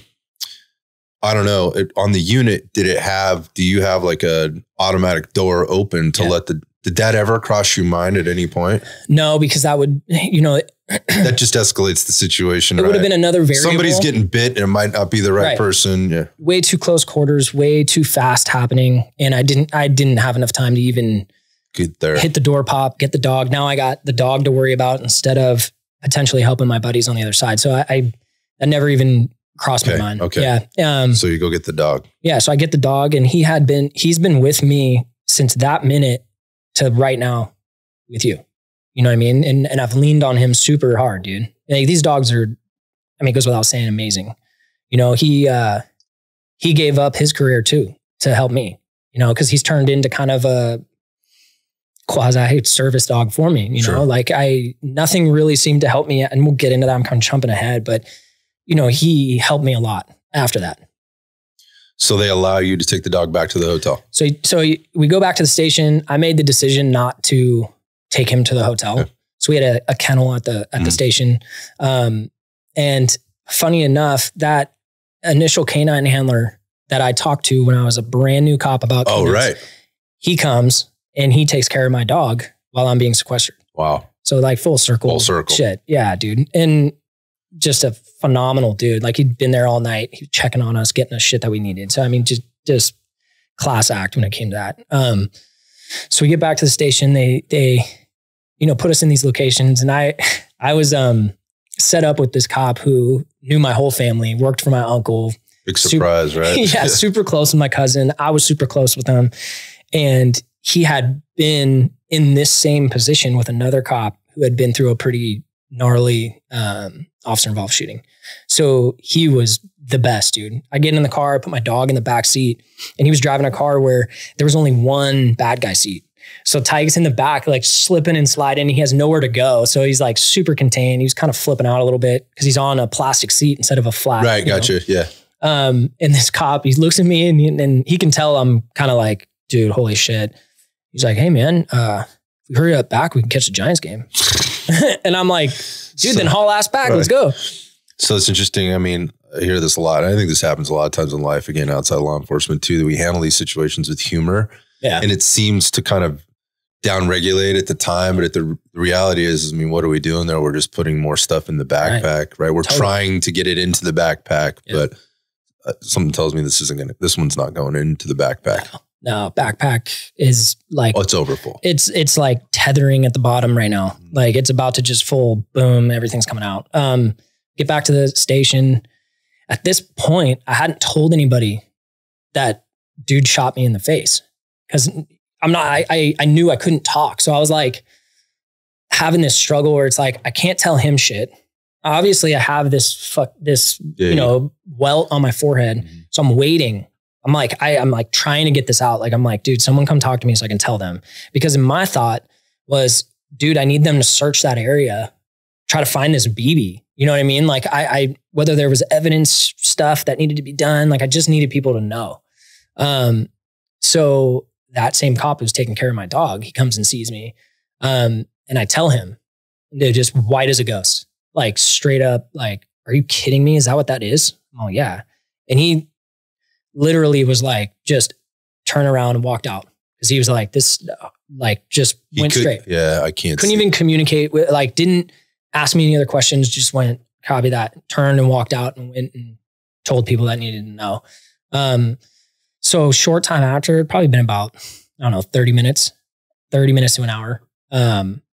We go to the hotel and we're up on the hotel for hours. Talk to attorneys, take photographs, full 360 photographs, photographing our guns, everything we have on our belt.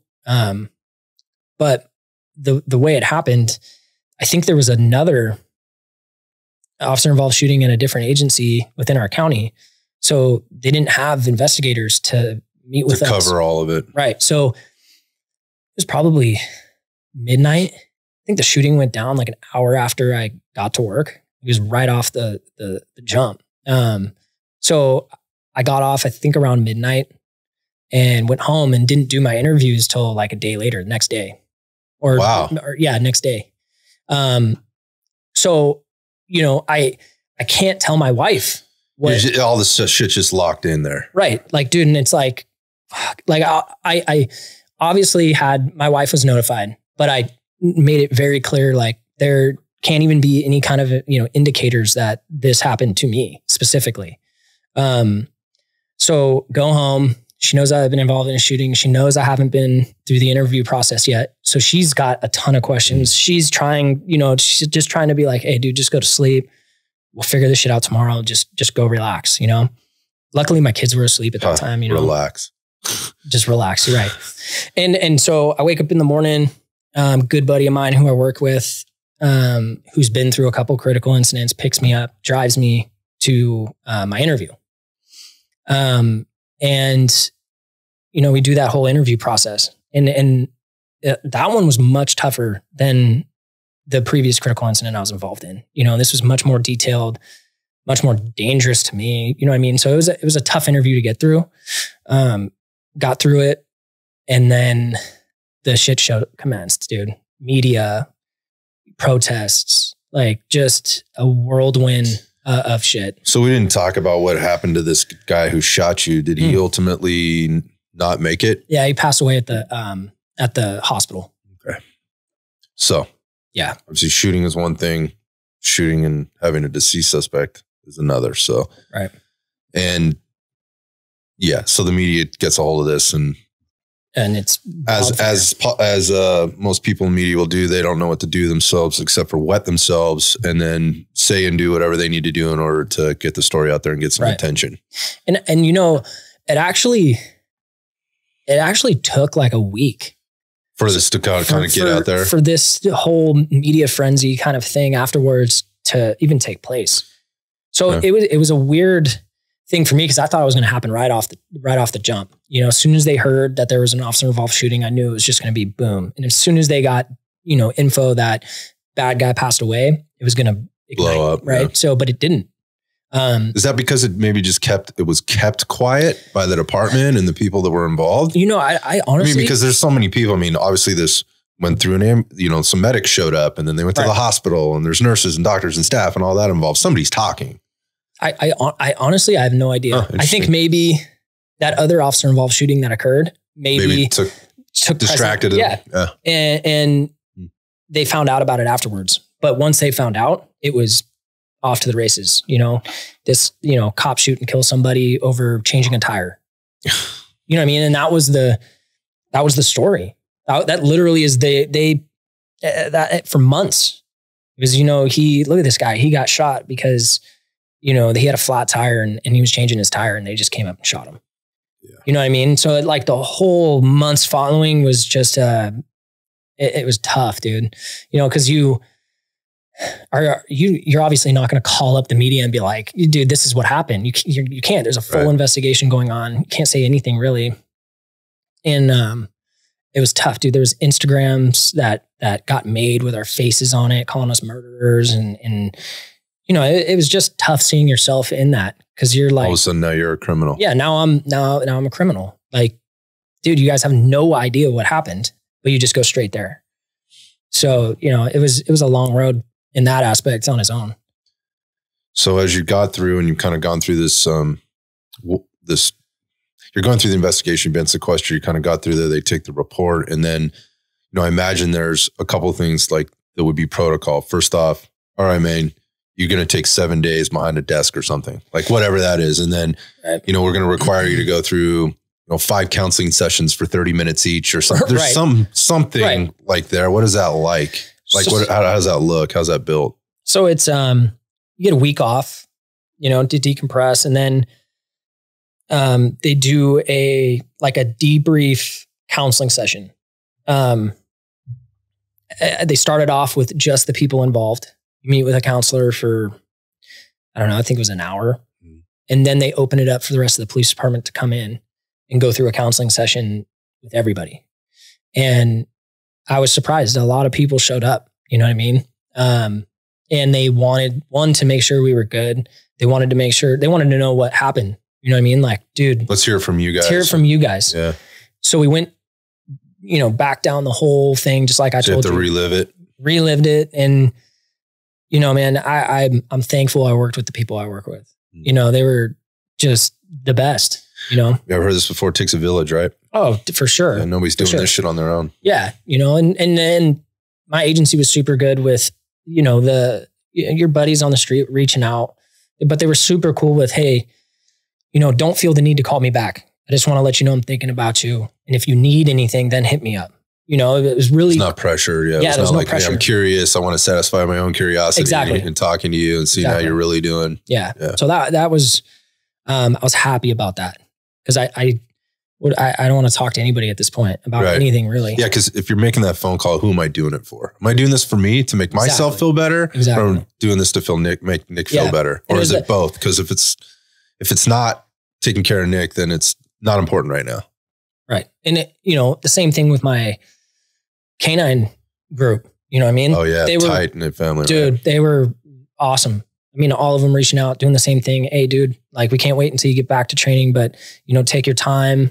A couple canine handlers been through, you know, a ton of stuff. And they were like, if you ever need to talk, like hit me up, dude. You know, so it was a lot of support. So are you talking? But you just said like, I don't want to talk to anybody. It was mainly like, hey dude, I'll hit you up in a couple of days. You know what I mean? What was your real intention with that? Put it in the backpack and move on, get back to work? Honestly, yeah. Yeah. When did the reality of that set in? I'd say 5 days after. Was there like a moment? I mean, did you have to be told? I mean, what happened when the backpack rips? So after that week that we were off, I come back to work on a Wednesday. Like, dude, it was the same day. It was a week from that day, right? So I'm driving back in. Wild. And I'm kissing my wife. I'm saying bye to my kids the same way I did. Right back to the routine. Right? Yeah. That's when it did. when I got back into uniform, a week later, I got back in my car and I'm like, dude, I can't, no. I'm not ready. Luckily, and it's crazy how things work out. Luckily, my lieutenant comes up to me, and this lieutenant and me, he's like a dad figure to me. Dude, this guy I got all the love in the world for. Comes up to me, grabs me and goes, hey, we're actually putting you guys on administrative leave indefinitely for now. Because at this time, media started blowing up. This was like maybe the second day after the media caught wind of this. And he's like, we don't want you guys out on the street. Yeah, it's not a good spot. Yeah. Right? Yeah. So we're putting you on admin leave. And we'll just let you know when this is done. Like, we're not even putting a time cap on it, dude. You're off. That's wild that you got all the way back to work before you were told this. I was in uniform, had the dog, put the dog in the car. I sat in my car. Is this just one of those things where the fucking lieutenant is like, why are these guys even here? Like, how did this even happen? And he's rushing out to go, hey guys, like, sorry, you're having to hear this from me right now while you're ready to roll back into patrol, but get the fuck out of here. Like, you shouldn't be here right now. And like, he's serving it up to you in a nice little package here. Right. But the reality of it is was he caught off guard by you guys even being back to work? Or do you even know the answer to that? I mean, I don't know the actual answer to that, but I had always gotten to work super early. Because the dog, like I'd always set it up. Normally I'd be driving a patrol car in. So I'd already had my car, my uniform, my dog set up. But you left that behind. Right. Yeah. So I had to get there a little early. I think the decision was made that morning. And the discussion was going on over the course of the next couple of hours. Right up to the last minute. Right. Yeah. Because I think the police department, the city, everyone was caught off guard with how much attention this got and how big it kind of got. And this was only like, this was a day after the media got it. So they're triaging and they're trying to figure it out. And so. And it was before briefing, you know what I mean? So he was like, hey dude, I'm sorry you drove in here. I didn't expect you to show up 2 hours early, but we were just about to call you. Whether that was, I don't know, but I think it doesn't matter. Yeah. But they're trying to handle shit as fast as it's coming in. But that was the biggest relief I had felt where I was like, I can't believe I got to do this, dude. Like, I'm like, I don't know if I can do this. Cause on my way to work is when that backpack was just boom, rocks are coming out, dude. Like, it was like, I was going over the bridge the same way I did that day.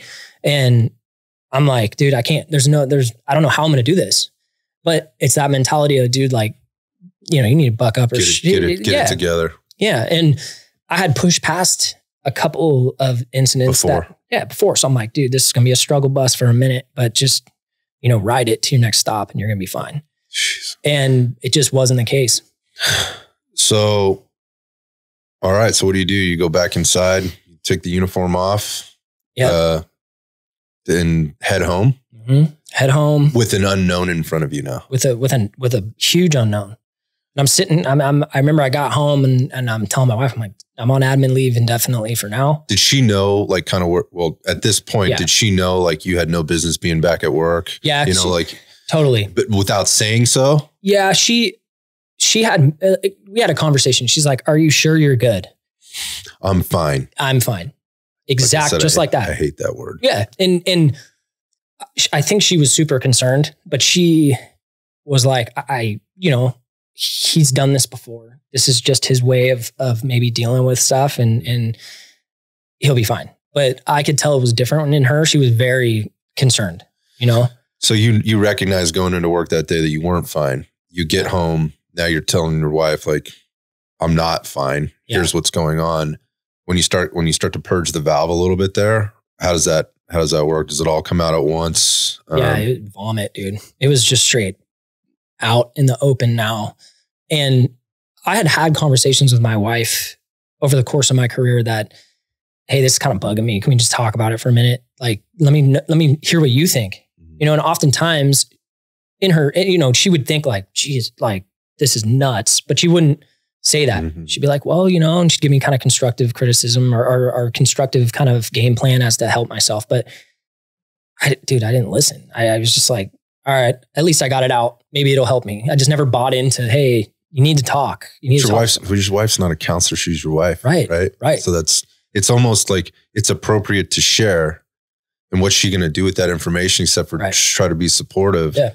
That's a really tough position to be on the other end of. On top of her being a dispatcher. Yeah. You know what I mean? She's got her own stuff. And she's in and out of work. She got her own backpack, by the way. Dude, totally. Yeah. Totally. And, you know, I had tried to help her with, you know, her stuff. And I didn't want to come across as like, I'm putting all my shit on you, even though you got your own stuff that you've been through, that you're dealing with. And I'm like, I got to be tougher. You know, I always had that conversation with myself. Yeah. Like, dude, don't sink to that. You're tough, dude. Keep, suck it up. Yeah, suck it up. All right. So you kind of unload a little bit.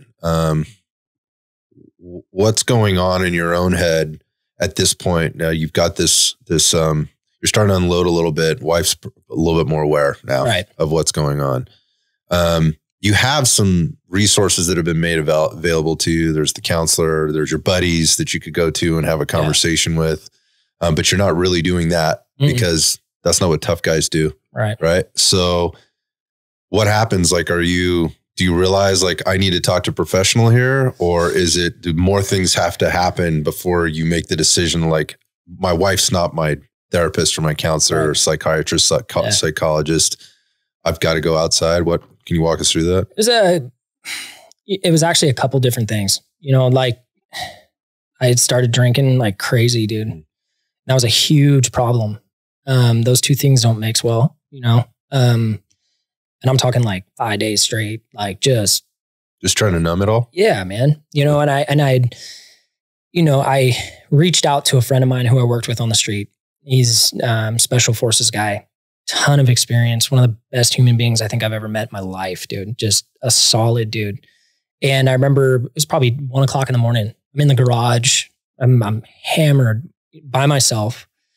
And I can feel something's like, it's up. Something's up. Like I'm not right, you know, and I'm just angry, dude. Just super angry. Wasn't as bad as it got a couple months later, you know, but I called him. I'm like, hey, dude, I just need to vent this. Like, what do you think? And it was his day off, dude. Dude stayed on the phone with me until 4 o'clock in the morning and put a lot of things in perspective for me, you know? And he's like, you know, you gotta get somebody that you can talk to, dude. Like it'd be a good thing for you. If you do it and it works, great. If you do it and it doesn't work, then you go find someone else. Then you'll know. Then you'll know. And you keep going down that path of trying to make yourself better. Don't just hit the booze and say, hey, this will go away soon, because it ain't. And he's flat out said that to me. This ain't going away, dude. Yeah, you'll be right back in the same spot tomorrow at 1 a.m. Yeah. And he had been with me through some good stuff on the street. You know what I mean? So he knew the type of person I am. He knew what kind of cop I was. So did you heed that advice? Yeah. Yeah. And funny enough, one of my buddies I went to the academy with, one of my best friends, he had been working at an agency up north when those real bad fires came out. And he had talked to somebody, super cool psychologist, retired cop. Talking like Paradise fires and stuff like that? Not Paradise, the Lake County fires. Yep, Lake County. Yep.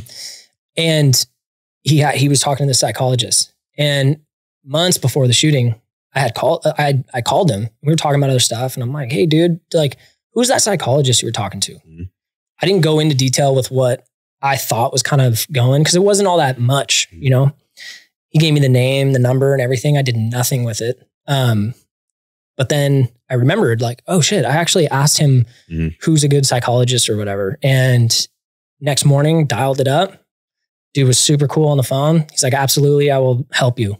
Like, let's get something scheduled. Let's get you on a regular treatment program. Cause I obviously told him what had happened and a little bit about my career. And, dude, I've been seeing him for 19 months. He's just, dude, one of the best dudes. So it's a long time. So I'm sure there's a ton of discovery that has to happen in this process from obviously the person that you're working with, but with you getting stuff out, you tend to finally, I've been through this process, not like in the same circumstance, but you start to understand, you start to kind of reflect back and go, fuck, look at all these red flags that I just straight up ignored. Totally. Or, you know, pretended that they weren't there when they were there the whole time. And that presents its own set of problems. Yeah. Like, man, I'm a fucking failure. Like, this could have been avoided, or I could have been such a better person here. I could have done this so much better here if I had just not been a hard-headed I'm fine, type of dude and move through. And that can be a lot of, that can be very stressful, and that can weigh even heavier or more heavy on the situation and almost exacerbate it. Sometimes it has to get worse before it gets better. Right. Yeah. But you said 19 months. I mean, that's a long time. As you're going through this process of figuring it out and sort of unloading, if at whatever point did the agency reach back out and say, all right, man, like, we'd like to have you come back to work now. Did this happen? Like what happened? So we did 6 months on admin leave. All of you. Yeah. So because media was so bad, I think the city got a ton of pressure from some outside people and organizations that they actually took the case and put it out to an independent. Oh shit. Yeah. They want you guys to fry. So they want the agency to fry. They want you guys to fry. So instead of having, because normally what happens, an agency within your county does the investigation, Mm-hmm. right? And then you do your own internal investigation. Mm-hmm. Now they wanted a third independent investigation to go on, and they wanted to send it to, someone else. I mean, it was like it just overload, So we had to actually do another interview with this independent company that was investigating it. So that took some time. What I had done is I started talking to my psychologist about a week and a half, 2 weeks after the shooting, and put in a workers' comp claim for it right then and there. So I wasn't on like leave. They call it 4850 time. That's when you're injured, you're out on injury. Okay. So I wasn't on that. I was on administrative leave, but I already had you were set up. I was set up. Mm-hmm. So the agency in the city already knew that was coming. So when the 6 month time was up and it was like, hey, come back to work, they already knew I wasn't. So they already knew, okay, now he's on 4850 for however long he needs. Okay. So that transitioned into admin leave straight to 4850. And that's ultimately what I was on until I retired. Got you. So, man, I can imagine that presents some issues, right? From a department perspective. And well, wait a minute. Like, we protected this guy. We fought back. We went through these investigations. We went through all the rings and hoops. And now he's not coming back to work. What is the deal? Were you getting pressure? Were you being supported? What was happening? No pressure. There wasn't any pressure. I think, honestly, they thought, hey, let him get good. You know what I mean? Because this was a big thing. No pressure at that point. There was support, for sure. But I think their thought was like, he's going to come back at some point. Mm-hmm. You know what I mean? So I had heard some things, some through a couple different people, of some people kind of saying some things that I didn't like, hey, he's just riding this for some time off, or, he's trying to get a retirement for the money. I'm like, what fucking money are you talking about? You know what I mean? There's no money in this. You'd only done 7 years or whatever. Yeah. I'm like, no one ever gets into law enforcement for money, dude. We get paid real well. We have a good retirement, good medical insurance. If you live long enough to collect it all. Right. Right. And so there was those kind of, things that I heard, but I didn't really fester on them as much as I thought I was going to, because I thought, hey, I didn't hear it from this actual person. So, how cops, perspective, yeah. Dude, cops talk shit about everything and everyone. I did it. You know what I mean? It's just like, it's kind of the culture. It's like, hey, so I didn't really take it seriously at that point, but they were supportive, man. In that initial finding out, hey, he's on leave for this, it was like, okay, like, you sit and you get right. That's it. So at what point then do you make the decision, like, I'm done, or I can't go back, or does somebody make that decision for you? My psychologist made that decision for me. He, it was about almost a year. It's December of 21, actually. So not actually a year, but through the treatment program we were going on, he had a conversation with me, and he was like, in my opinion, he was prepping you for this. You can't add another one, dude. Like, you're out of 9 lives, one. And, I don't think this is good for you anymore, because you go through something else. I don't know how bad this is going to get, and fair enough. And basically what he told me in a nice way was, you're going to deal with this for the rest of your life. This is something that's going to sit with you. It's the new normal. It's the new normal, man. And we got to kind of figure out your trajectory that will give you happiness and give you less stress. And so thank God he made that for me. But at the same time, me not making the decision sent me down a whole nother rabbit hole of kind of spiral, dude. You know, cause I was angry. I was more angry than I have ever been. So when you say you made the decision for you, this was just like his recommendation to you, but what was also the recommendation to the department, to the agency at the same time. So yeah, you don't have control over this. And once that stamp goes in the file, like there's no turning back. Right. Like, there's no turning back. So it's called permanent and stationary. So once you reach a permanent and stationary, you're done. But there's a battle to go on because it's all with workers' comp. Luckily with me, you hear these war stories about cops trying to retire, and it takes them years and years and years to retire because the city is just fighting. They're like, no way. You know what I mean? Like you're going to still working. Because think about, I'm 31 years old, man. A medical retirement for me is a very expensive That's expensive. thing. Yeah. There's no return on that investment now, right? Yeah. Right. So luckily my city never fought me. But what they did, as does every, city, I think, they just listened to the workers' comp insurance company. And, that's who they've hired to deal with it. And my biggest enemy on this planet now is workers' comp. You're just another number. Dude, it was the worst experience. I mean, coupled up against the getting shot in the face thing, this was right up there. Like, it was like, dude. If you didn't have PTS already, you were going to have it? 100%. 100%. They didn't give a shit that you had PTS. They literally, it felt like, hey, Johnny from some agency stubbed his toe and you need to wait until we get him figured out first. Like, zero sense of urgency. And you'd put in these claims where it's like, my psychologist is someone who's a part of the West Coast Trauma Retreat for first responders and for their families. It's a great retreat, 5 days in Northern California. And I've heard, I haven't been to it yet, but I've heard it just changes you. It helps you tremendously. It's one of the best things you can do, if not the best thing for first responders. And in December, or maybe a month prior to December, I'm not sure, but that same time frame, he had put in a request like, hey, he needs to go to this retreat. Our workers' comp insurance company denies it, comes back with, and the reason for the denial was, we don't recognize the word retreat as a medical term for PTSD. What did it need to be? It needed to be like a check-in or like an admission, like it needs to be admitted to this program. I honestly, even my psychologist who's been doing this for 35 years had never heard of that, because he came back with, he's like, well, it's really not it's not called really a retreat. We call it a retreat so that when we tell the cop or the fireman or the paramedic who's going there, it's not like some huge medical work. Yeah, it's not an inpatient exactly. admission. Yeah. And they still were like, no. All right. So you're not even dealing with the department anymore at this point. You're getting support. Right. But now you're trying to go through this process, which is being handled by a third party. Right.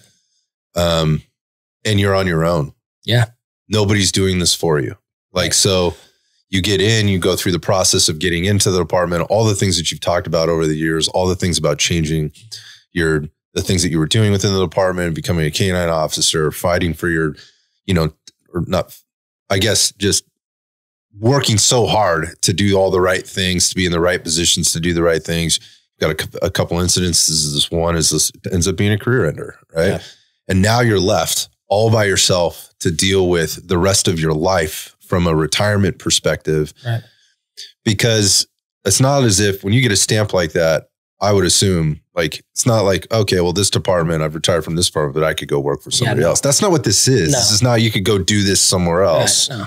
Right. This is at 31 years old. I now have to be thinking about, I signed up to be a career law enforcement officer. I got no education. I got nothing. I got a bag full of shit and a fight in front of me to get just a retirement, but I can never be a cop again.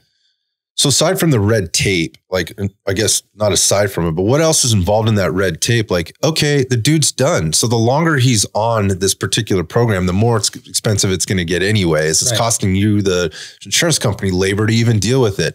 What else is holding this shit up? Like, if the department's gone, we're good. Right. Pay this dude.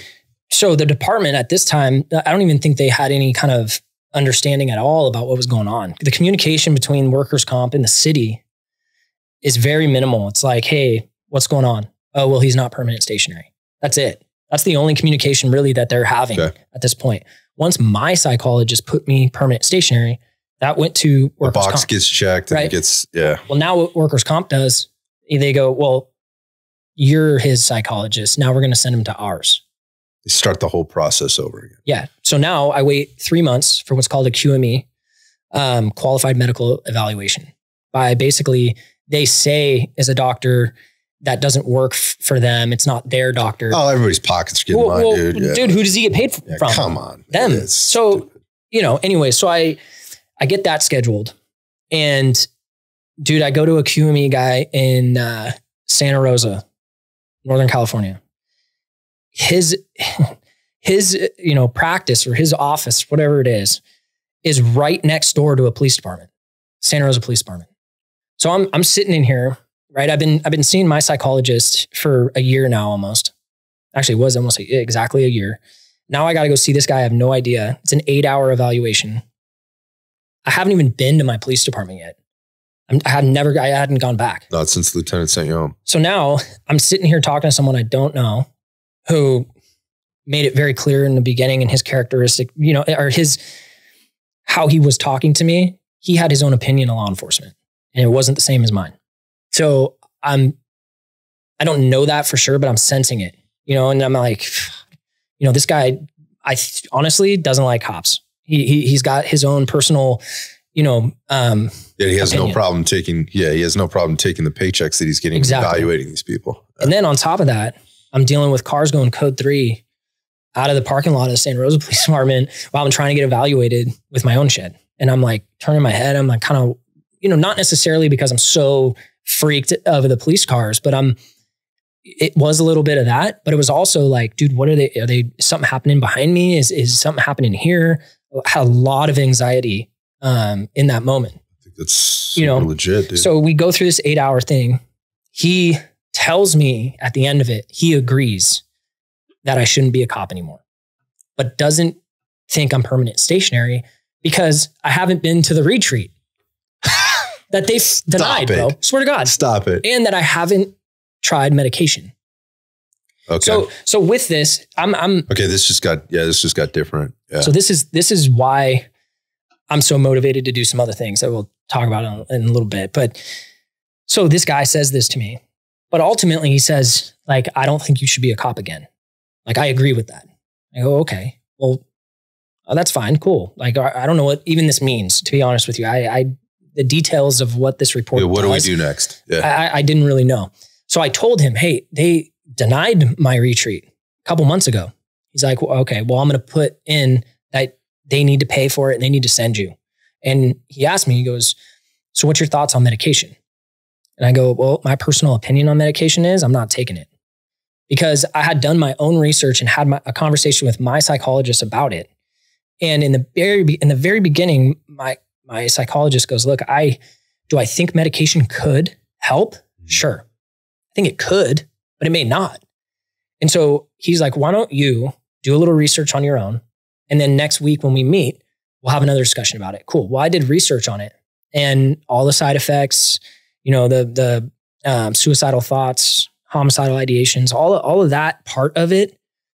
I flat out was like, no, I'm lucky enough to have PTSD and deal with everything I'm dealing with and not have that. I get shot in the face and it's a BB gun instead of a real gun. Why am I going to take my chances on some, chemical I'm going to put in my body that's going to numb me and then potentially make it to where I do have these thoughts? No, it's not happening. So I told him that. And he's like, okay, well, it takes 30 days to write a report. Keep in mind, this psychologist that's for workers' comp doesn't even own a computer. So he's dictating over the phone to some company about this final report that he's doing. So you're waiting for 30 days just to move the needle forward one notch. Yeah. Just to know what he says or where you go next. So we get the report. I read at the bottom of this report, not permanent stationary. I already knew that. because medication in the retreat thing. And he goes, underneath it, he can't return to his pre-injury employment, which is like, okay. Well, we knew that. We knew that. Underneath it, it goes, but I do think he can go be a cop in 6 to 12 months. This was never disclosed to you. Dude, he said straight up. So he straight lied to my face. Yeah, you can't be a cop again. Right. So this is that report.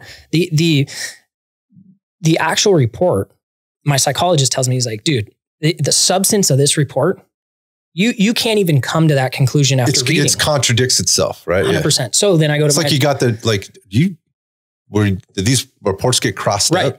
Yeah. Right. So I now hired an attorney. This is the point where I get an attorney. Jesus. So the attorney is like, all right, we need to get some clarifying questions back to this guy because this makes no sense, right? So we wait another month to get a response from this dude. What's his response? Yeah, 6 to 12 months with medication. With medication. Now, so it changes. Right. So with medication and a retreat. He did say retreat, but he worded it in a way of like just furthering treatment. But with that retreat and medication.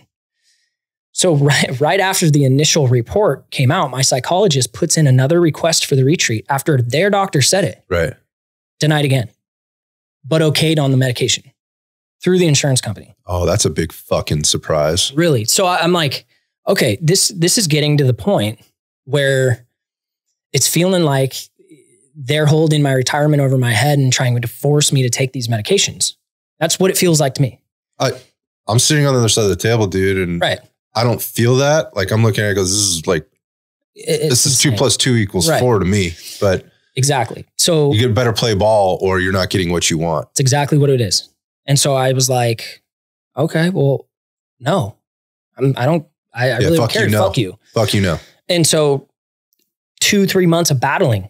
I'm talking back and forth. With the attorney. Yeah, the attorney. And I had some back and forth with this attorney that we just didn't see eye to eye on certain things. And, you know, I had to take a step back and realize, hey, she's probably got 100 people on her plate right now who are dealing with the same stuff I am. So I'm not going to take this out on her, even though personally some things just didn't mesh very well, but ended up being okay, you know? And so right after I think I had a phone call with you, it might've been the day before, I called the city. I called human resources to the city. And I talked to somebody who I knew. You know, I didn't have a personal relationship with her, but I knew who she was. She knew who I was. And I just asked her, like, look, what is going on with this? And at this time, my psychologist wrote another like progress report outlining everything, saying, even if Nick were to agree to take medication, I will never sign him off to go be a cop. Even you can have him take 6 months of medication, a year of medication. I'm never going to allow him to come back and be a cop because all that's going to do is mask all his issues. And then, you know, what happens if he misses his meds one day? There you go. So, and the way my psychologist explained this to me is meds and treatment, right, are parallel. They parallel each other. It's not like there's some magic pill that takes this away. Either one of them are equal. Not one's not better than the other. It's just what works for you. For each person. Right. And both, by the way, like the person in the treatment and taking the drugs has to want to do both. Right. Right. So in my, you know, discussions with my psychologist and even the discussions I had with human resources, I'm like, so I'm going through all this stuff, trying to make myself right. And then my personal opinion, my personal decision to not take meds. Now I'm feeling like I'm forced to take meds. Do you think my treatment's going to go well? No, I'm going to be pissed about taking meds. I don't want to take meds. I'm going to have side effects that I'm worried about. And some of the side effects from my PTSD stuff was I had this like undeniable worry about what's coming next. Like, I don't know the future. Something could happen quickly. I was very paranoid about things that weren't going to happen, but I thought they were. And so medication, I could see myself like, hey, dude, if I'm taking meds, what if in a week I have suicidal thoughts? Yeah. And so I'm like, dude, I am not taking it. So I get this phone call. You're just exacerbating the issue. Right. So I talked to human resources. Even by taking like a placebo, you'd be exacerbating the issue. Well, and like I'm saying this stuff out loud, like having conversations with my wife, and my wife's on board with the same thing. And I'm like, everybody literally agrees with me. Except for these. And I don't understand why. So I'm like, all right, I'm going to call human resources. So I call human resources and we have a conversation about it. Meanwhile, this report my psychologist sends in is saying these things. And she's like, okay. And I told her, I'm like, look, it's getting real close for me. I'm feeling like I'm being forced to take medication. And if that comes down to it, I'm going to be a real loud pain in the ass. I'm going to sue the shit out of you. Like I didn't say like that. You don't need to. Right. But I was like, that's where you're going, man. Yeah. Like this is going to be a problem for everyone. And I'm coming full force with it. And so she even said like, no, God, no one's going to force you. She's like taking it all in going, wow, she doesn't know. And then this is another thing where it's like, they have no communication with the workers. That's what I'm saying. She doesn't know. Like, she has no idea what's going on with it. Right. So she's like, hey, I'll get back to you. I'll figure out kind of where this is, and then I get a call 4 days later and retirement date.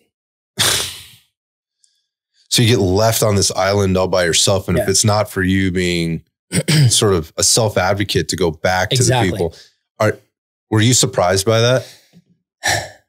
In the end, no, because the entire journey of this workers' comp complete shit show. I knew in the end, I'm like, dude, I can't just sit and wait because nothing is going to get done. Or if it does, it's going to take 2.5, 3 years. So I guess part of the reason we're connected is through the Overwatch Collective. Yeah.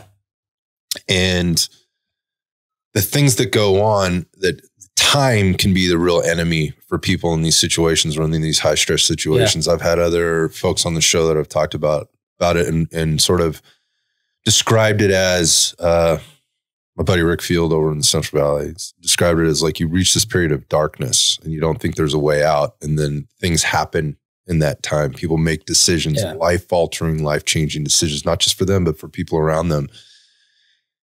You're 19 months into the path and all you're trying to do is move on with your life, but you're a young dude. It's not like you're 50 years old trying to get retirement. You're 31 trying to figure out how you're going to go next. The amount of stress that creates for somebody else, and I'm sure it's happening. Oh, 100%. To many, many other people in the process could be driving them. That whole process in and of itself, not having answers, being spun back through the spin cycle thing. Hey, if you're not playing ball, then we're not going to be on board with this. That kind of thing could be driving some people to literally take their own lives. Absolutely. Absolutely. That ever crossed your mind? No, I got to a real dark place. And that dark place pushed me to make some mistakes in my life and kind of make it hard for me, my kids, and my wife to continue our good relationship. Mm-hmm. Luckily that changed and I got it out, and I got past it, but it never reached there. Like a terminal point, yeah. In those dark times, it was, I don't know how much further it could have gone. You know what I mean? Mm-hmm. And the one thing that worked for me, because not a lot of shit worked for me. You know what I mean? I obviously I did everything in my treatment program. And in the very beginning stages, there's a lot of outlines, hey, day to day is very structured from your psychologist. These are the things I want you doing every single day, writing down what's going on. I mean, it's very detailed. It worked for sure. It definitely worked, but I found myself months and months and months and I'm still struggling. Mm-hmm. And I had to kind of have one of those look in the mirror and conversations with yourself. And I'm like, look, dude, you're rock bottom right now. Like this is what it is. And you can still kind of try to dig a hole deeper and deeper. But I kind of relied on once you hit rock bottom, the only way to go up, the only way to go is up. So that didn't even work. I'm like, well, yeah, it's up, but how do I even get up? Mm-hmm. So what I did, what worked for me, and hopefully by me saying this, maybe it would work for others. In that like conversation with myself in the mirror, I realized like, hey, I got to turn this into a good thing. Very hard to do when you have PTSD. Like how is this good? This sucks, But when you're rock bottom, I realized, hey, I can reinvent myself. Like all of my shit that I had, it's out in the open now. And now I'm kind of a blank slate. Although I'm dealing with this, I feel like a blank piece of paper. So everything I wanted to be like, because, when you're working as a cop, dude, you're very one way. and you can't voice opinions really. You can't be a certain type of person. And I looked at it. You have to be very calculated. And I looked at it. Careful. And I was like, you know, how can I make this good? So I was like, I'm going to reinvent myself. Now I'm going to start working up, but I'm going to start making changes that I always wanted to make myself better from this. Mm. So it kind of turned it into a motivator for me and a good thing. Yes, I have this. Yes, it's going to be a constant struggle. And even to today, every day is up and down. But if I keep on that road of going up and kind of reinvent myself and having this life to where now it's open for me, you know what I mean? Like now it's not just cop work. It's like a redirected energy. Yeah. Instead of a misdirected energy. Exactly. Or kind of a stagnant energy. You're doing something and you're figuring it out as you go versus like, nope, can't do that. Oh. Right. Man, you know, there's something I got to circle back to. That's the dog. The dog was the best thing. You know, obviously, not a lot of people get to be canine handlers. And I think the hardest thing for me was getting my canine career cut short. Right. You didn't get to finish that. Killed me, dude. Yeah. You know, it killed me. That was the worst. Not being a cop anymore, I could let that go. I did what I did. I was proud of what I did. My reputation was good when I left. I was like, I'm solid with that. Although it's not many years in this career, 8 years is nothing compared to, you know, some of these people out 30, 35, you know what I mean? Years of service in this. But I was like, I'm good with what I did because I did a lot, you know what I mean? And no one's ever going to say no because I got facts, you know what I mean? And so when I realized like, damn, dude, I can't even hold this leash anymore and hunt bad guys with my dog.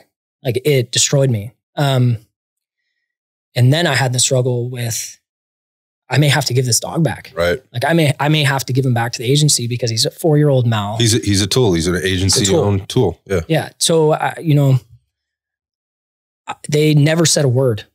Never talked to me about like, hey, how's the dog doing? Like you may have to give him back. There's no word.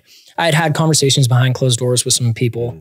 And I get a phone call, you know, before I even had a retirement date, which was another kind of whirlwind for me where it was like, I have zero retirement date. I have no communication with the city or anything about retirement.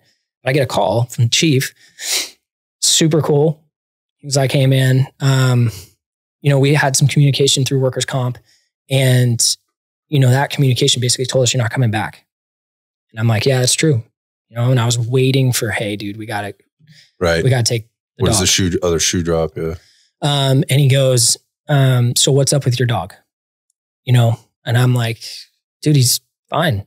You know what I mean? I was like, he's fine. Yeah, it's fine. He's totally cool. Like, don't ask any more questions about him. That's good. Let's move on. I was hoping you forget about him. Next question. Yeah. And he's like, so do you want to keep him? I'm like, yeah. He's like, all right. And then he said some outlandish number for money and I'm all done.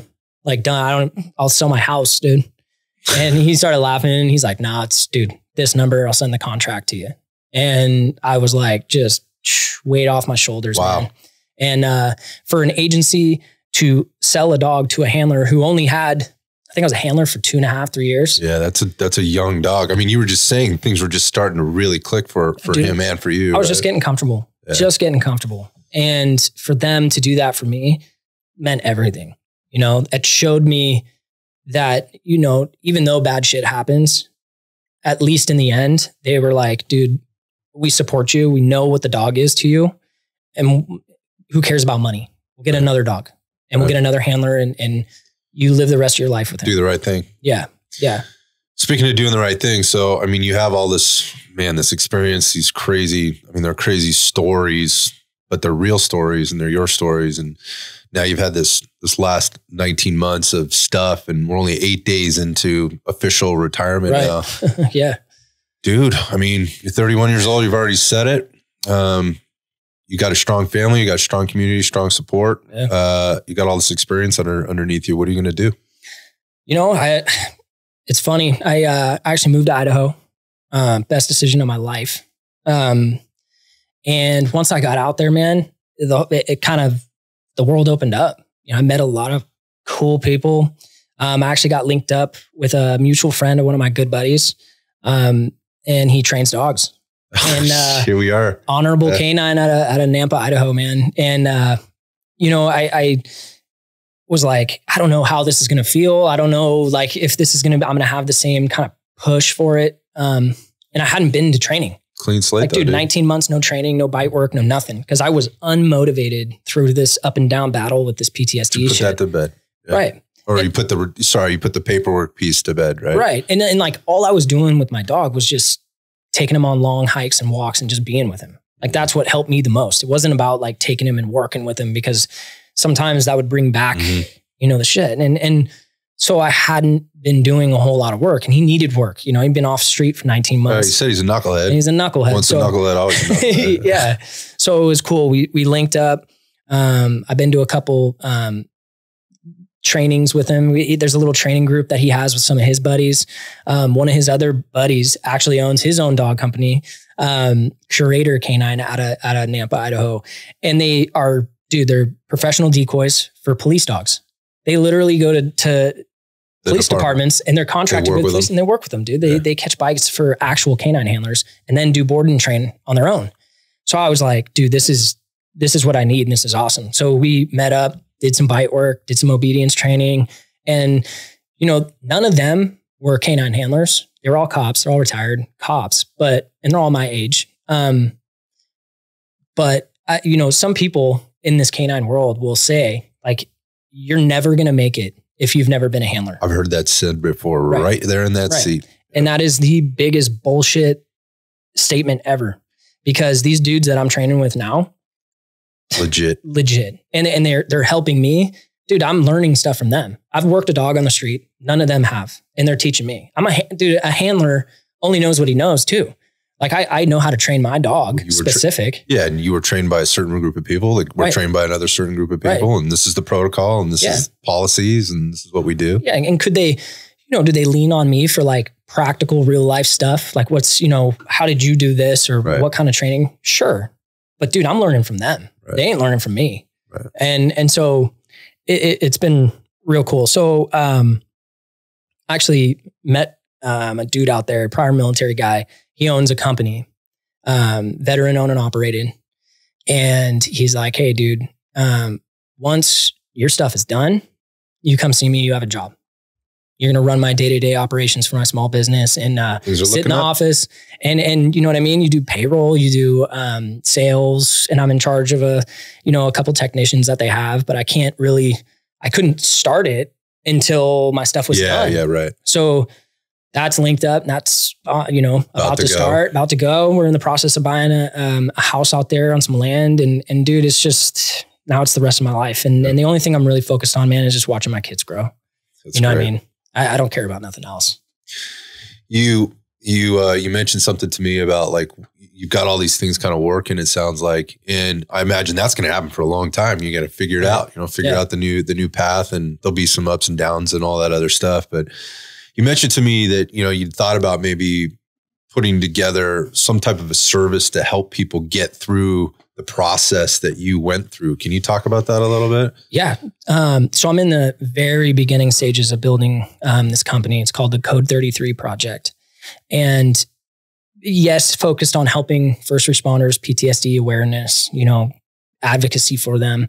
But what it's primarily directed for is helping cops specifically, because I would love to get into fire and EMS. It's all different, but it's all different. So I'm not going to talk about anything I don't know yet. We'll get there. But helping cops get through this retirement process with battling, insurance companies and doctors and lawyers and cities, because it is its own animal in itself. And with someone who has just been through it and fought, and had a bunch of shit happen, I want to push, something to help them. Like, look, dude, this would help me. Here's the people that helped me, and here's what to expect. Exactly. So you're maybe not caught off guard. Yeah. And honestly, man, it could turn into something that I've been thinking about and start my own workers' comp insurance company, man, where it's not, because if you can't beat them, fucking join them, right? And the thing is what I recognize is I think most of the people who work for these workers' comp companies, we don't know if they like cops. And it started to get real clear to me that they had their own opinions on cops. You know what I mean? And who knows if that's accurate or not. So I'm not going to say it as a, you know, a definitive statement, but it felt like that. Yep. You know what I mean? And dude, I work the street. I know I'm a cop. I understand that Spidey senses. So no one's going to tell me it's any different. So to get an insurance company built, right, who doesn't love cops to the point where we're, you know, going to give them frivolously, signing shit off. Yeah. Totally. But get some people who are not one way or the other. I think it's important to understand kind of where the cops are going through, or what that person may be going through too. It's like going back to seeing a psychologist or seeing a counselor, and you know, again, talking with the folks that we know, Greg and Jesse, whatever, is getting in front of somebody that actually can relate and understands what the job is. It's not just pushing paper, and it's not that, you know, that 4-year degree that you got to become a counselor and you're coming down, you know, you're in your early 20s and you're dealing with a 40-year-old cop who's been through more shit than you could even imagine. And they're looking at you with their, as the police officer, you know, the counselor's looking at you with their jaw on their chest going, oh, now I'm fucked up. Now I have PTS from this session, you know, kind of thing. So getting in front of some people that can collectively make the process go and maybe have conversations to help people understand why it is the way it is, or where they're going, or how to help themselves. I think it's amazing. And I think we, you know, obviously this day and age, it's harder than ever probably to be a police officer in the United States of America. You've already articulated a lot of reasons why, just from the job itself. But dude. When you go through stuff like that and you have to come out the other side and continue to battle, still wanting to be a cop, you know, even, you know, but not being able to do it anymore. I think it's awesome. I think anything you do, man, if you just go back, you know, to your origin story and to the beginning, anything you set your mind to, it's gonna be outstanding. I love Idaho. Have some very good friends out there. One of our former coaches here moved his family out there for the same reasons you moved yourself out there, and he's doing some great stuff. So to come out there and see the dogs and do some work. For sure, dude. It's best place I've ever lived. Well, I appreciate you coming in, man, and sharing your story. And I'm convinced that, you know, this is going to touch some people in a different way. And I hope it drives them in a little different direction to think a little bit differently about things, both on the law enforcement and non-law enforcement side, in terms of how we can support one another better. So thanks, brother. Appreciate you. Hey, man, I appreciate the opportunity, dude. So thank you. All right.